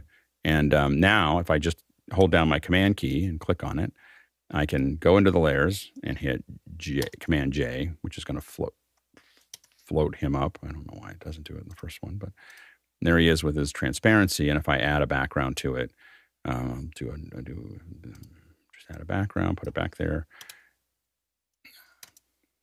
And now he's sitting over white. So before he was here, right? And that I couldn't use in my presentation, but I can simply now pop that in, and he's now, been keyed over. I still have a little bit I could probably go back and again work on the toes a little bit if I wanted to. But really, when you understand how it works, how the alpha channels work, and you're trying to pull together elements, I'm doing a presentation right now where I have lots and lots of these. And what I did is I'm using Midjourney to build a lot of little examples of things. And I just said over white, but Midjourney doesn't know how to do that like perfectly. So it does all these little gradients and everything else. And you can just knock this stuff out really, really fast as examples and everything else. And so anyway, that's but when you understand what you're doing with that black and white, it makes a huge difference. Yeah, go ahead. Bo, did you have something else? Go ahead, Mitchell. I guess what I'm trying to say is it's a good demo. I like that. It's funny because the methodology that I use is maybe a little more brute force. I do the garbage mat on what you were doing, but I would have gone into curves and brute forced a lot of that painting detail that you were doing. And you would have had a hard time getting the hair. The hair, except for the hair. I'd have to treat it separately. The problem is that too many of those things were too close together. And so if you started using curves to do all those things, you would have had a hard time extracting it. And that's the key, is to think about, especially with keys, whether you're using green screen and we'll do another one on green screen, but whether you're doing that or not, understanding that all you're doing is building this black and white map, and the semi-transparencies are given. When you understand what you're doing, you can use all kinds of tools and figure out how you're going to peel it back. Go ahead, Jeffrey. So yeah, I did a lot of this when Facebook first came out with their 3D photos, because if you put an alpha mat together with the photo, and then because they didn't have an easy way to do it on Android, I think it was. So there was a way to actually upload both pictures and it would do the merge from there. A little tip that I found was that you can also in Photoshop convert from an RGB photo to a CMYK. That way, if you have a lot of color, a lot of little details, then you could separate it out a little bit better. Yeah, that actually can work as jumping into. I mean, sometimes we'll jump into all kinds of different channels. There's a bunch of different ones. There's HLS. There's CMYK. There's a bunch of different math, and sometimes changing what channels are available to you 100% makes a difference. Go ahead, Courtney. If you were to put in a background image of like a beach scene or a mountain scene, something other than a continuous color background like black or white, does it show off any errors in your alpha channel so it makes it looks more like a pasted on image? Or it may, one thing to get back into it, the alpha channel will get you most of the way there. Let's try it. Let's put this guy in here. Let's see. You can't see it. Give me 1 second here. Let me. So you will see, you have to do some edge work after that, to figure that out. But I'll show you where we're at here. So if I give you this, here he is over top of that background that we showed earlier. So you are going to see, because we pulled him out of gray, you're going to see a little bit of edges there. And that's where you're going to have to start doing kind of fringe selection. And you may, go in and start to work on, either pulling it in or selecting that information to make that work. But once and it also depends on what he, let's see here, we can make it. Yeah, I can see areas in the hair there where it's holding the background out, so it looks unusually gray instead of seeing the background through it. Yeah. Yeah. So at that point, oops, and we might want to put him somewhere, so we make him smaller. Put him in here. He's angry. The other thing that you end up with as you start to do this is, and so it all depends on what you have in the background there, to decide what makes sense. But you'll also notice that, like, for instance, this doesn't work, here. So then you may end up, doing something where you grab that alpha channel. And the way that a lot of times we would do something like this is we might grab, this is going to be really brute force, but I'll grab this section here. And then I will, I'll float that. I'll select it again and delete it. Hit delete. So now if I turn that off, hold on. Do that again.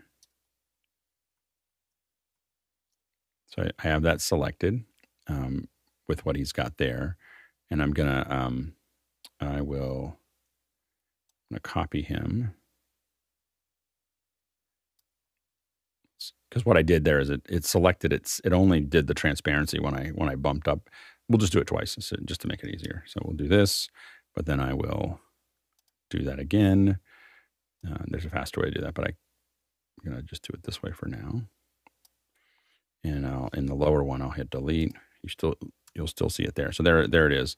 But now I have this there. Now I can set this layer mask to something else like multiply. So sometimes you're wanting to separate that out so that you can. So what we did here is we multiplied it instead of having it just matched over top. We can also do things like go in here and in our selection, we can make a selection of him and grab that and go. And this is probably going to be a longer thing, but you can. Trying to see if I can find the right selection here, but you can start, grabbing the edges, and we can start. Anyway, there's a lot. There's a lot here that there's a new set of interfaces that I'm not as familiar with. So I'm gonna keep moving back to it. So, but yeah, what you do is you get into the fringe, and again, you're going to start building interrelationships. So. This is probably something that's like light wrap is probably a whole nother second hour, but basically what you do is you create another alpha channel that's on the inside and on the outside, and then you can use it to blend the background in. And I'll try to put that together while someone else is answering the question. Go ahead, Bo. Just following up on what Courtney was asking, a lot of times when you get to this step, just to make sure you've gotten all the schmutz, I'll just apply like an obnoxious green outline so you can see. Yeah. You can really see in the background if anything's still there that you can't really notice. Absolutely, or I'll do a levels call and just push it way hard, on the alpha channel, and then everything kind of pops out, so that you catch it. Go ahead, Mitchell. And you can tell a professional like yourself how you're doing it, because your divide and conquer point of view is exactly right, because the way you treat the edges around his shoulders and jacket are going to be completely different than the way you're going to treat the hair. So you might draw a mat around the areas on the edge of the hair so that you can adjust the opacity and so it doesn't stick out, like Courtney was saying, quite so much. And it's always a matter of fidgeting with it completely and constantly. Yeah, and there are things that you may. There's a lot of things that you might be able to do. We can kind of freeform a little bit with this. If we'll go to the first question and then we'll come back to this. Next question. First question in from Morgan Price from Victoria, British Columbia. Thinking about getting graphics with Alpha over live video into Zoom for teaching. What are the pros and cons for using key and fill into an ATEM versus overlaying in software after the ATEM? Stability. So, I think that's the big the big advantage there is stability of when you.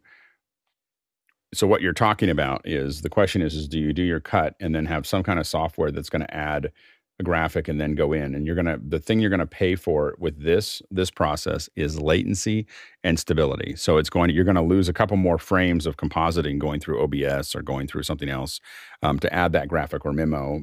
You're going to lose some frames. So latency is going to be more of a problem. Also, if something happens here, now you're toast. And the reality is that it's so easy to do. Again, think about the reason we use key fill is the reason that Bo showed, which is that we have something animated rolling up. When you start thinking about this, think about whether you want to do it with whether you need that or not. Do I need to have something that has, and we can cut to Bo again, and he can kind of show that when you have something animating, it makes sense for you to, have the key fill there potentially. We've even done ones with LumaKey, which we can talk about another moment. But the main thing is that if you're just doing a still, or if you're doing a very short sequence, these are all things that can be done with the ATEM. Now, the ATEM, depending on the size of your ATEM, depends on how many frames you have to work with.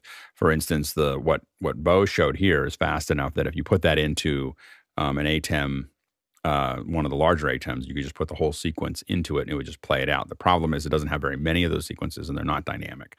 So the advantage that Bo has, because you're using expressions there, right, Bo? So the advantage that he has is he's outputting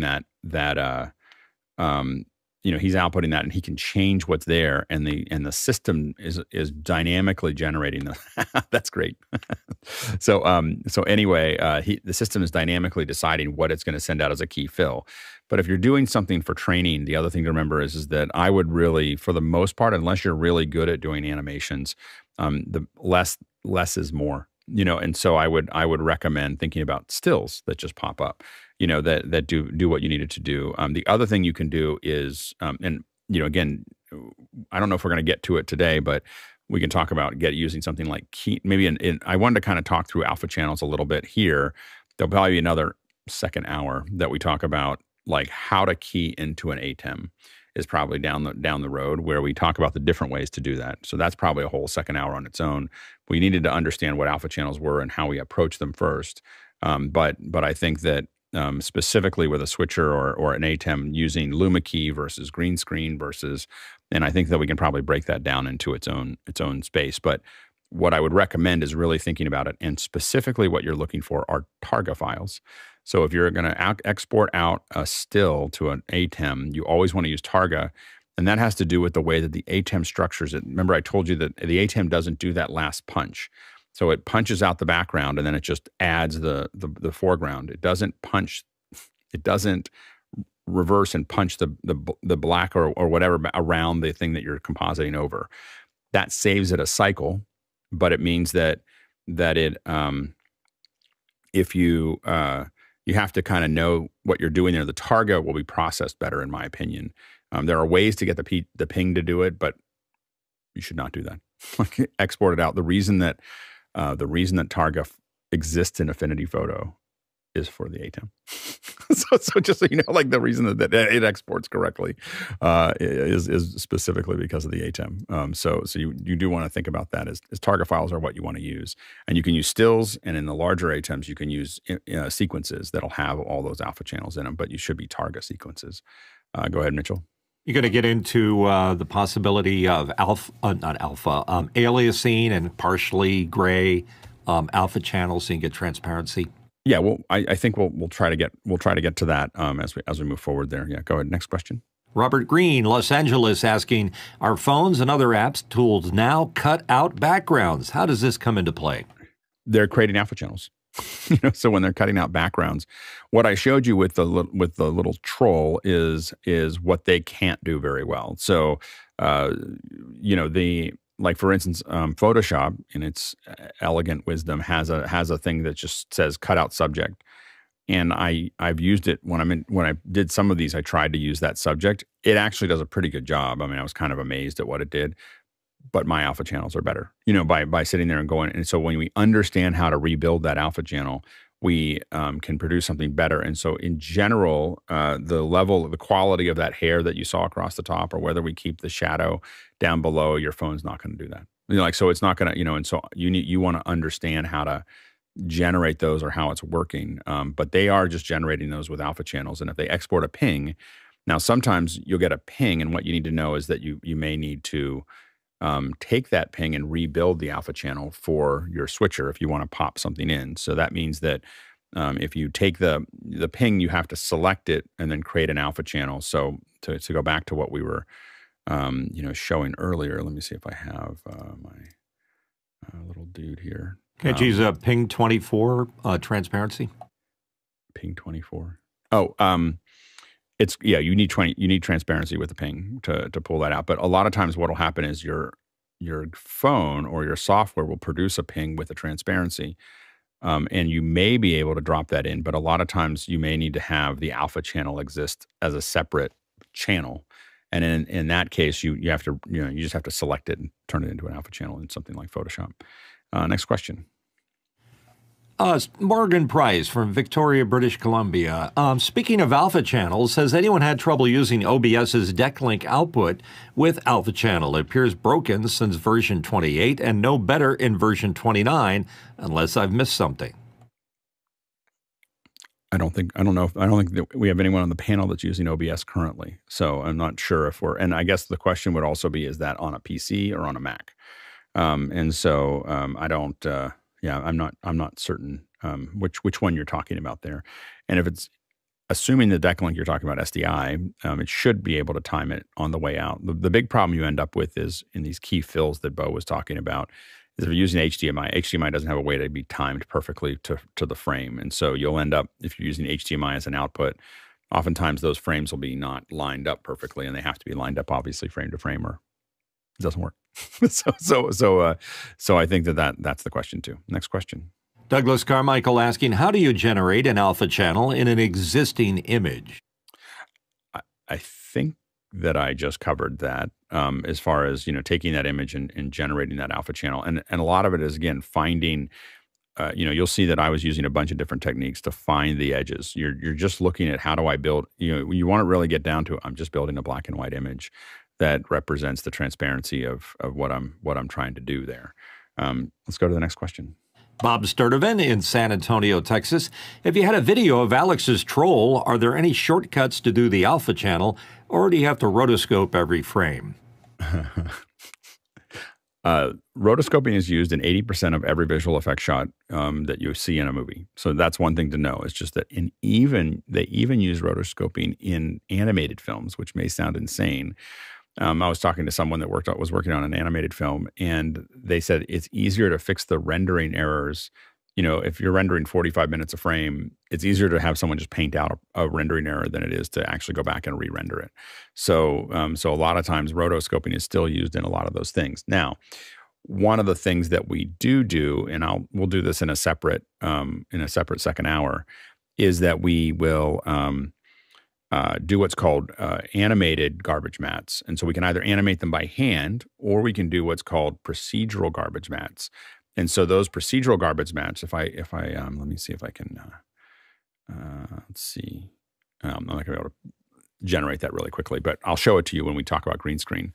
But procedural garbage mats, basically, what you do is you cut a hard mat. You just push the contrast really, really hard, and you get this rough outline of the person that's there, the person that's walking across the green screen.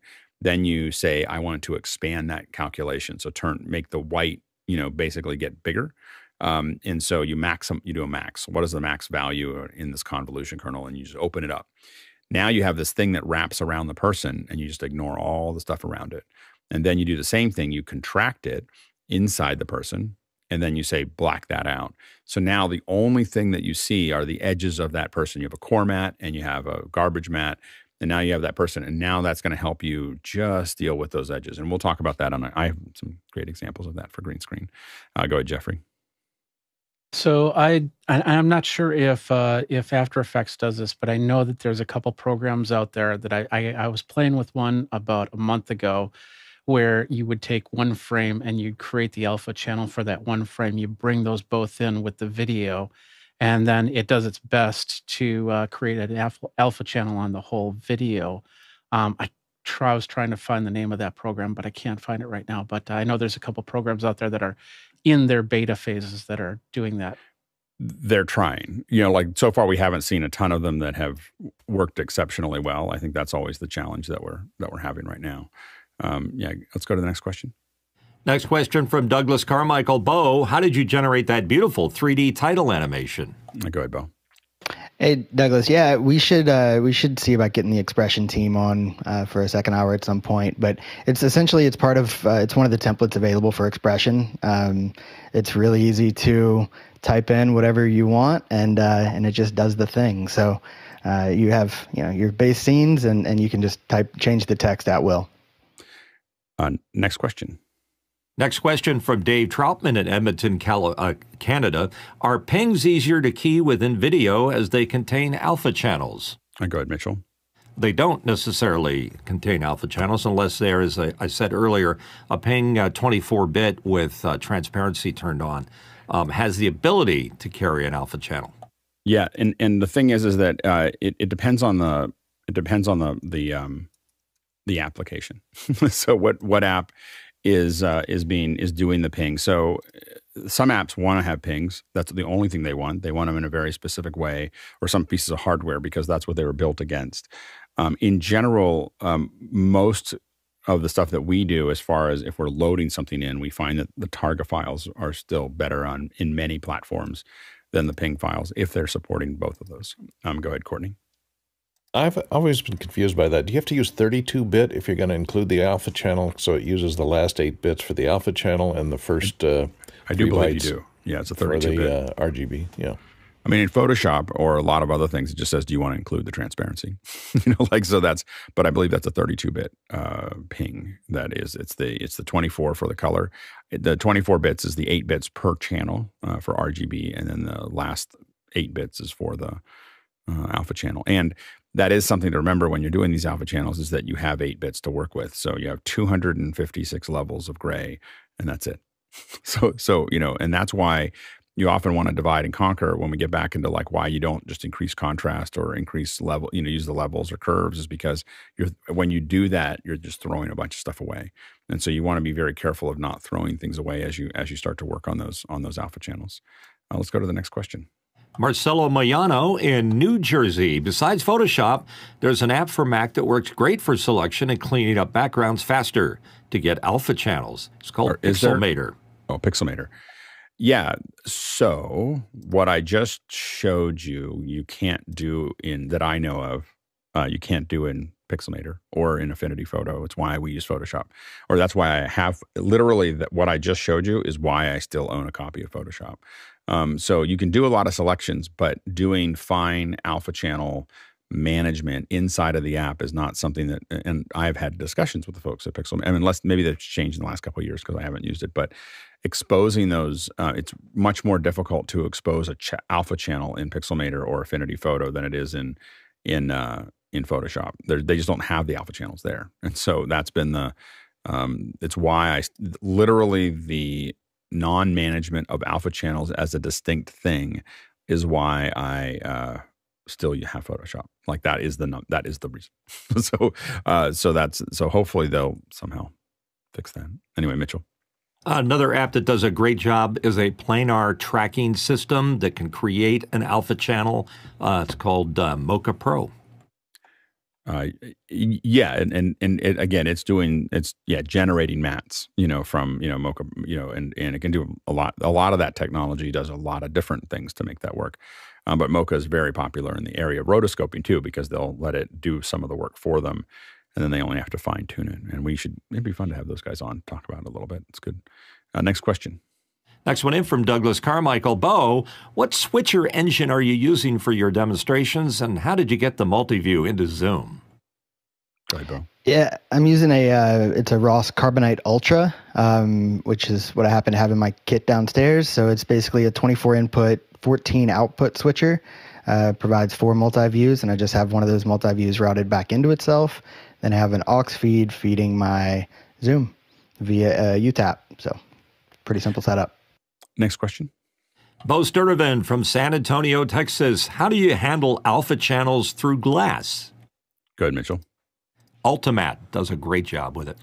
Well, and the question is, are you keying through glass or handling all alpha channels? So you want to make sure that, keying is the process of generating an alpha channel from whatever image that you have going through it. So if you're cutting through glass, the main thing what you're capturing from glass is the imperfections and the highlights and so on and so forth that are there. So if it's perfectly clear, we'll just key right through it. And the main thing is that you're trying to save those white edges or those lighter areas, those highlights over top of it, to make sure that alpha channel actually works. Next question. Josh Kaufman, Pittsburgh, Pennsylvania, asking, in DaVinci Resolve, what available video export formats support an alpha channel? Are there any advantages in one over another? Yeah, so typically if we're sending something out and then we still have to convert it somewhere, typically out of Resolve, we are exporting out as a TIFF sequence. The challenge for Resolve is that unless it's changed in 18, and I actually haven't tested it for a little while, but unless it's changed, Resolve itself doesn't export a TGA sequence, which is the thing that looks the best in Blackmagic's own hardware. And so there have been some folks have brought it up. So I think it will do a ping sequence or a TIFF sequence. The hard part is that it's again, it's been difficult to get what we need out of these things processed, and it was a little bit. I guess that's a technical, would be ironic that Resolve doesn't generate the files that we actually need for the same company's hardware. Go ahead, Mitchell. Again, an alternative, After Effects, it's usually referred to as millions of colors plus is important. And if you're using ProRes 444, it's going to put the alpha channel out just as a matter of fact. And yes. So the After Effects is the one animation app that does the target sequences correctly. Now remember that if you're doing the other way to do this out of Resolve is to do exactly what Mitchell was talking about, is Apple ProRes 444. You put it into a hyperdeck, into one of the hyperdecks with 2 channels, and it'll do key fill out, and then you have all your stuff that's generated from there. Or you have another app, there's a variety of other apps that will do key fill. So if you're looking for that key fill output, so you can generate video files out of Resolve and out of pretty much anything that has an alpha channel. What you can't do is the sequences, or at least the last time I checked. Next question. Dave Trotman in Edmonton, Canada. Does motion create good keys and mats? Motion will do a strong key and mat in Apple ProRes 4x4. So Motion will do that just fine because it's an Apple product and ProRes is an Apple product, and so they all get along. Motion also doesn't do a very good job is target sequences. So you can actually export via compressor a target sequence, but it's a compressed target sequence, and so it doesn't actually work. Getting target sequences out of Motion is another challenge, and so those are the things that you have to kind of process there. If you have Photoshop, I believe that I've kind of gone through Photoshop. I have Photoshop. I've been kind of unwilling to pay the subscription for the rest of the Adobe suite, and so I think that you can actually you can export a sequence and then run it through Photoshop and convert it to target files, using just Photoshop's video or sequence processing. So that's another way that we make that actually work. But again, if you have a key fill output like what Bo showed, expression, there's tons and tons. Almost anything that does graphics output will do that correctly. So it's a pretty straightforward thing to make happen. There we go. A little shorter than normal, but we covered it. I think we talked a lot more about alpha channels and hopefully illustrated a little bit more and got people thinking about it. We'll talk more about how to generate those alpha channels. I think that I felt like I didn't prep for doing something in the ATEM itself because I felt like there was going to be enough to talk about here. Obviously, I could have. So we'll in the future we'll in not too distant future we'll talk about keying in the ATEM. As well as the other one that we'll talk about is green screen keying. There's going to be 2 different hours. I want to do one where we just show you files of green screen and we do it, and then the second one we'll try to actually be on pick up a green screen and show it to you, on a stage and just kind of have you see what we do with lighting, and because the first thing you want to understand is how to green screen and what the challenges are and what we're dealing with, and then the second thing you want to deal with is that informs how you actually build those green screens later. So love to see a review of the Ultimate devices from we can get one of those. They're good. They're not only good, they're amazing. So the Ultimate devices are really. I owned not that I'm bitter, but I owned an Ultimate 11 with 444, and that was like $33,000. And now you can buy something that would do what it did. 422. So the 422 version of that was like $25,000. It's now, I think, is it hundreds of dollars for the little one? Like $400. $400, yeah. So not that anyway, it does 422 and it has most of the tools that were in the Ultimate. So we'll probably review that one and we can talk about. It'd be fun to compare that one to the Ultra HD one, which I think is $2,500, which is still an incredible value. And then they have an 8K one. It was funny. I wanted to use the 8K one as a multi-camera keyer, but I don't know if it'll actually do that. So we're trying to figure out. We think that you could do it because it does quad in, quad out. You could just build a weird thing where you had 4 keys that were coming in, and 4 things and then 4 outs, but it's not. You would be asking to do something that, it's a little different. So anyway, we'll talk about that in the future. Next question. Tommy Shantz in St. Paul, Minnesota, asking, can you do this in Affinity instead of Photoshop?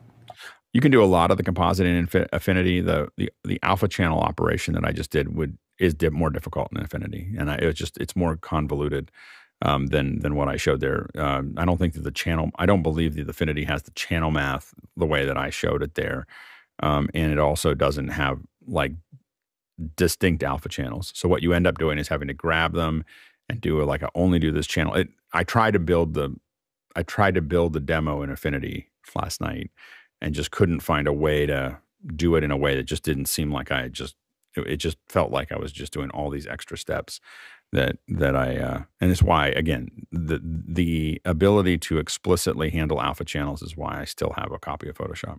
Is when I need to do those things, it's the only reason it's still there. I can do everything else in Affinity. So I think that's the I do. But this is the one place where I open up Photoshop to talk about those things. Yeah, go ahead, Mitchell. Yeah, another area, plugins are a great place to go, like Primat from Maxon, formerly Red Giant, Boris Effects, all those guys, and the old venerable Keylight. It's funny. I know we have a little time, so I don't use very many plugins. I used to like literally have every Photoshop plugin that existed, and I had most of the plugins for other things, and I use so few now. And I think a lot of it has to do with that I tend to roll my own solutions for things. Like I just go, oh, if I'm gonna do a composite, I oftentimes, again, I haven't had a good business reason to own Nuke. But once you start using nodal compositors or any kind of nodal system, it's very hard to go back to layers. Like layers are kind of this painful, weird little thing that you have to deal with.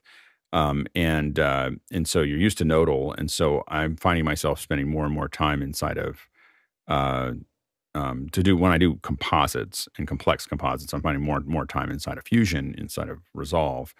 But I just tend to build everything myself because I used to, and I think that, and then you have a lot more control and you have the dials that you want to create for it and stuff like that. So and even when we used to have a thing called, this program called Conduit, we literally built Conduit as a plugin for Motion. So we would have Conduit sitting inside of Motion, and you would just draw the thing, drop the things into it, and you could do a full nodal composite inside of Motion while we were working. And it greatly accelerated things because you had a GPU powered real time system. So we had to key like 110 car plates, people sitting inside of a car with green screen behind them. And we did it all in like a week, in Motion for a film, because it was just a lot easier to go through that. Next question. Next question in from Douglas Carmichael. Can Mimo Live or other software like it generate key and fill from an image automatically? Go ahead, Jeffrey. From an image automatically, that's tougher. I'm not sure about Mimo Live, but Wirecast has really upped the game last year on different types of key fills, and you can do different mats from. But yeah, I think you still need a green screen to do it. Yeah, go ahead, Courtney. Yeah, without a green screen, I think they use a difference mat, which looks at basically in video, looks at every pixel coming in, and if it's moved since the last frame, it's considered foreground. If it hasn't moved, it's considered background, and that's what it uses for determining separating foreground from background.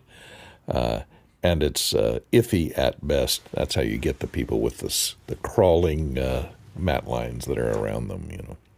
Yeah, now it can do key fill if you give it alpha channels. Like if you give it an alpha channel, it doesn't create it automatically. It does create it automatically if that image sequence has an alpha channel. So if that video has an alpha channel, then it automatically will do key fill, because key fill is not alpha channels. Key fill is using an alpha channel, but the key in it is the alpha channel and the fill is the color. Next question. Josh Kaufman from Pittsburgh, PA, asking what ingest supports the live alpha channel creation of Ultimat, and what considerations for sending an Ultimat to a remote contributor? Go ahead, Mitchell. ProRes can do it. In the old days, we used to use animation codec or two files. One was the Hicon and the other was the graphic. Yeah, so as far as hardware that can ingest that, any switcher that does key fill will take the Ultimat.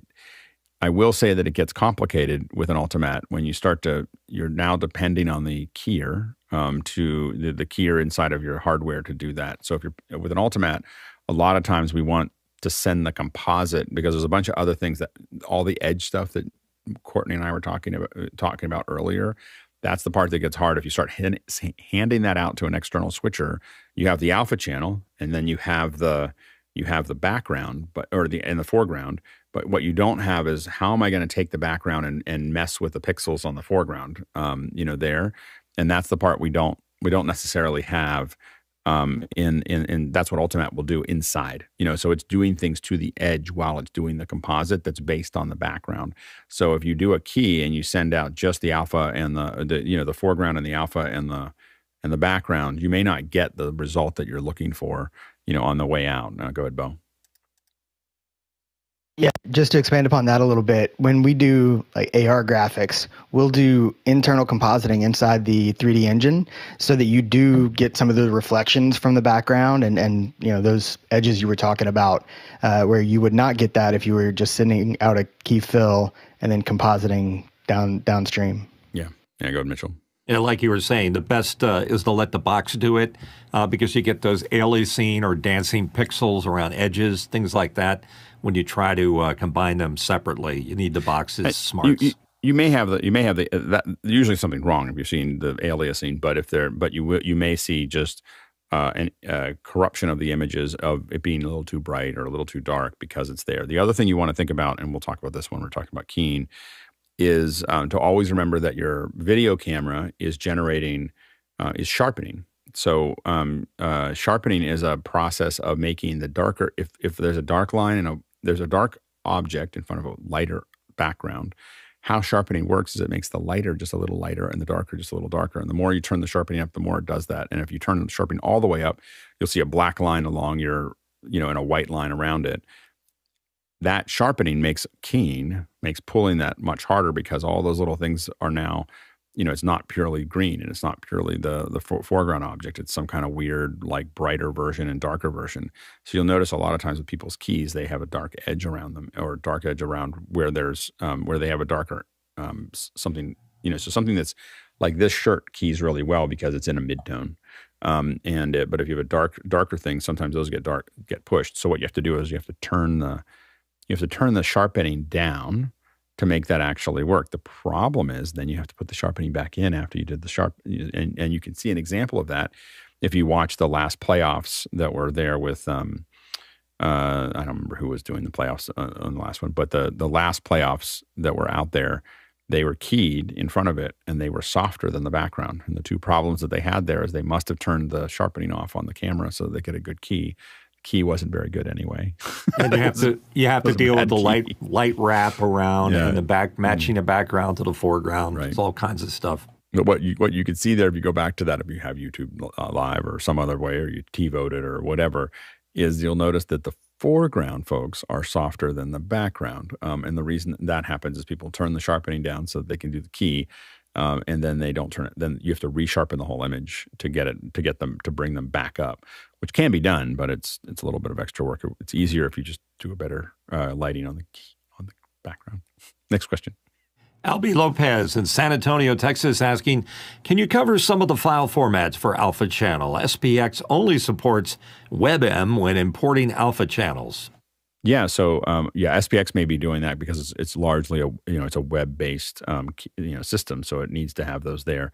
The ones that are typical for this is a TIFF sequence, ping sequence, TGA sequence. Animation is the file format that carries an Alpha channel with it, as well as the Apple ProRes 4444 carries Alpha channel with it. Those are I'm not sure if there's any others. That there's no other major ones that carry Alpha channels. So you have Targa, Ping, TIFF, Photoshop sequence if you really wanted to do that. So those are the major ones that of the stills that will have that. And then video is mostly animation or ProRes. I don't even know how to export WebM. I'm sure we figured it out because we have this stuff, but I haven't had to do that. So so those are the ones. Those are the major ones that will do Alpha channels. All right, so we are done for the day. Reminder that Tony Mobley is tomorrow. Tomorrow we're doing Ruthless Reviews. So that's going to be tomorrow. Is also we have a big lab day. We've got Squares TV at 10 a.m.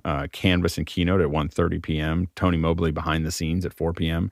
So there's a lot of things. The after hours is starting to pick up speed. Go ahead, Mitchell. And I want to invite folks that want to learn a little more about reading and being a panelist. We have our workshop today at 3 p.m. Pacific, 6 Eastern. And we did 48,000 miles in the Tall Rock Traversal, 78,000 kilometers, 442 million bananas. Thanks to the producers for all the great questions. Keep us going. Keep the conversation moving. And thanks to the panelists. We can't do this without you. And it's always great to have everybody coming in. Thanks to Bo, especially coming in with a little bit of extra graphics. We don't see Bo very often there, and he just popped in out of nowhere. So it's great to have you there. And then of course thanks to the incredible team on the back end that's making this happen 7 days a week. You'll see the long list of people that work on this. Not just the show itself, but the development of it, the design of it, all those things. It's just an incredible team. So thanks to everyone doing that.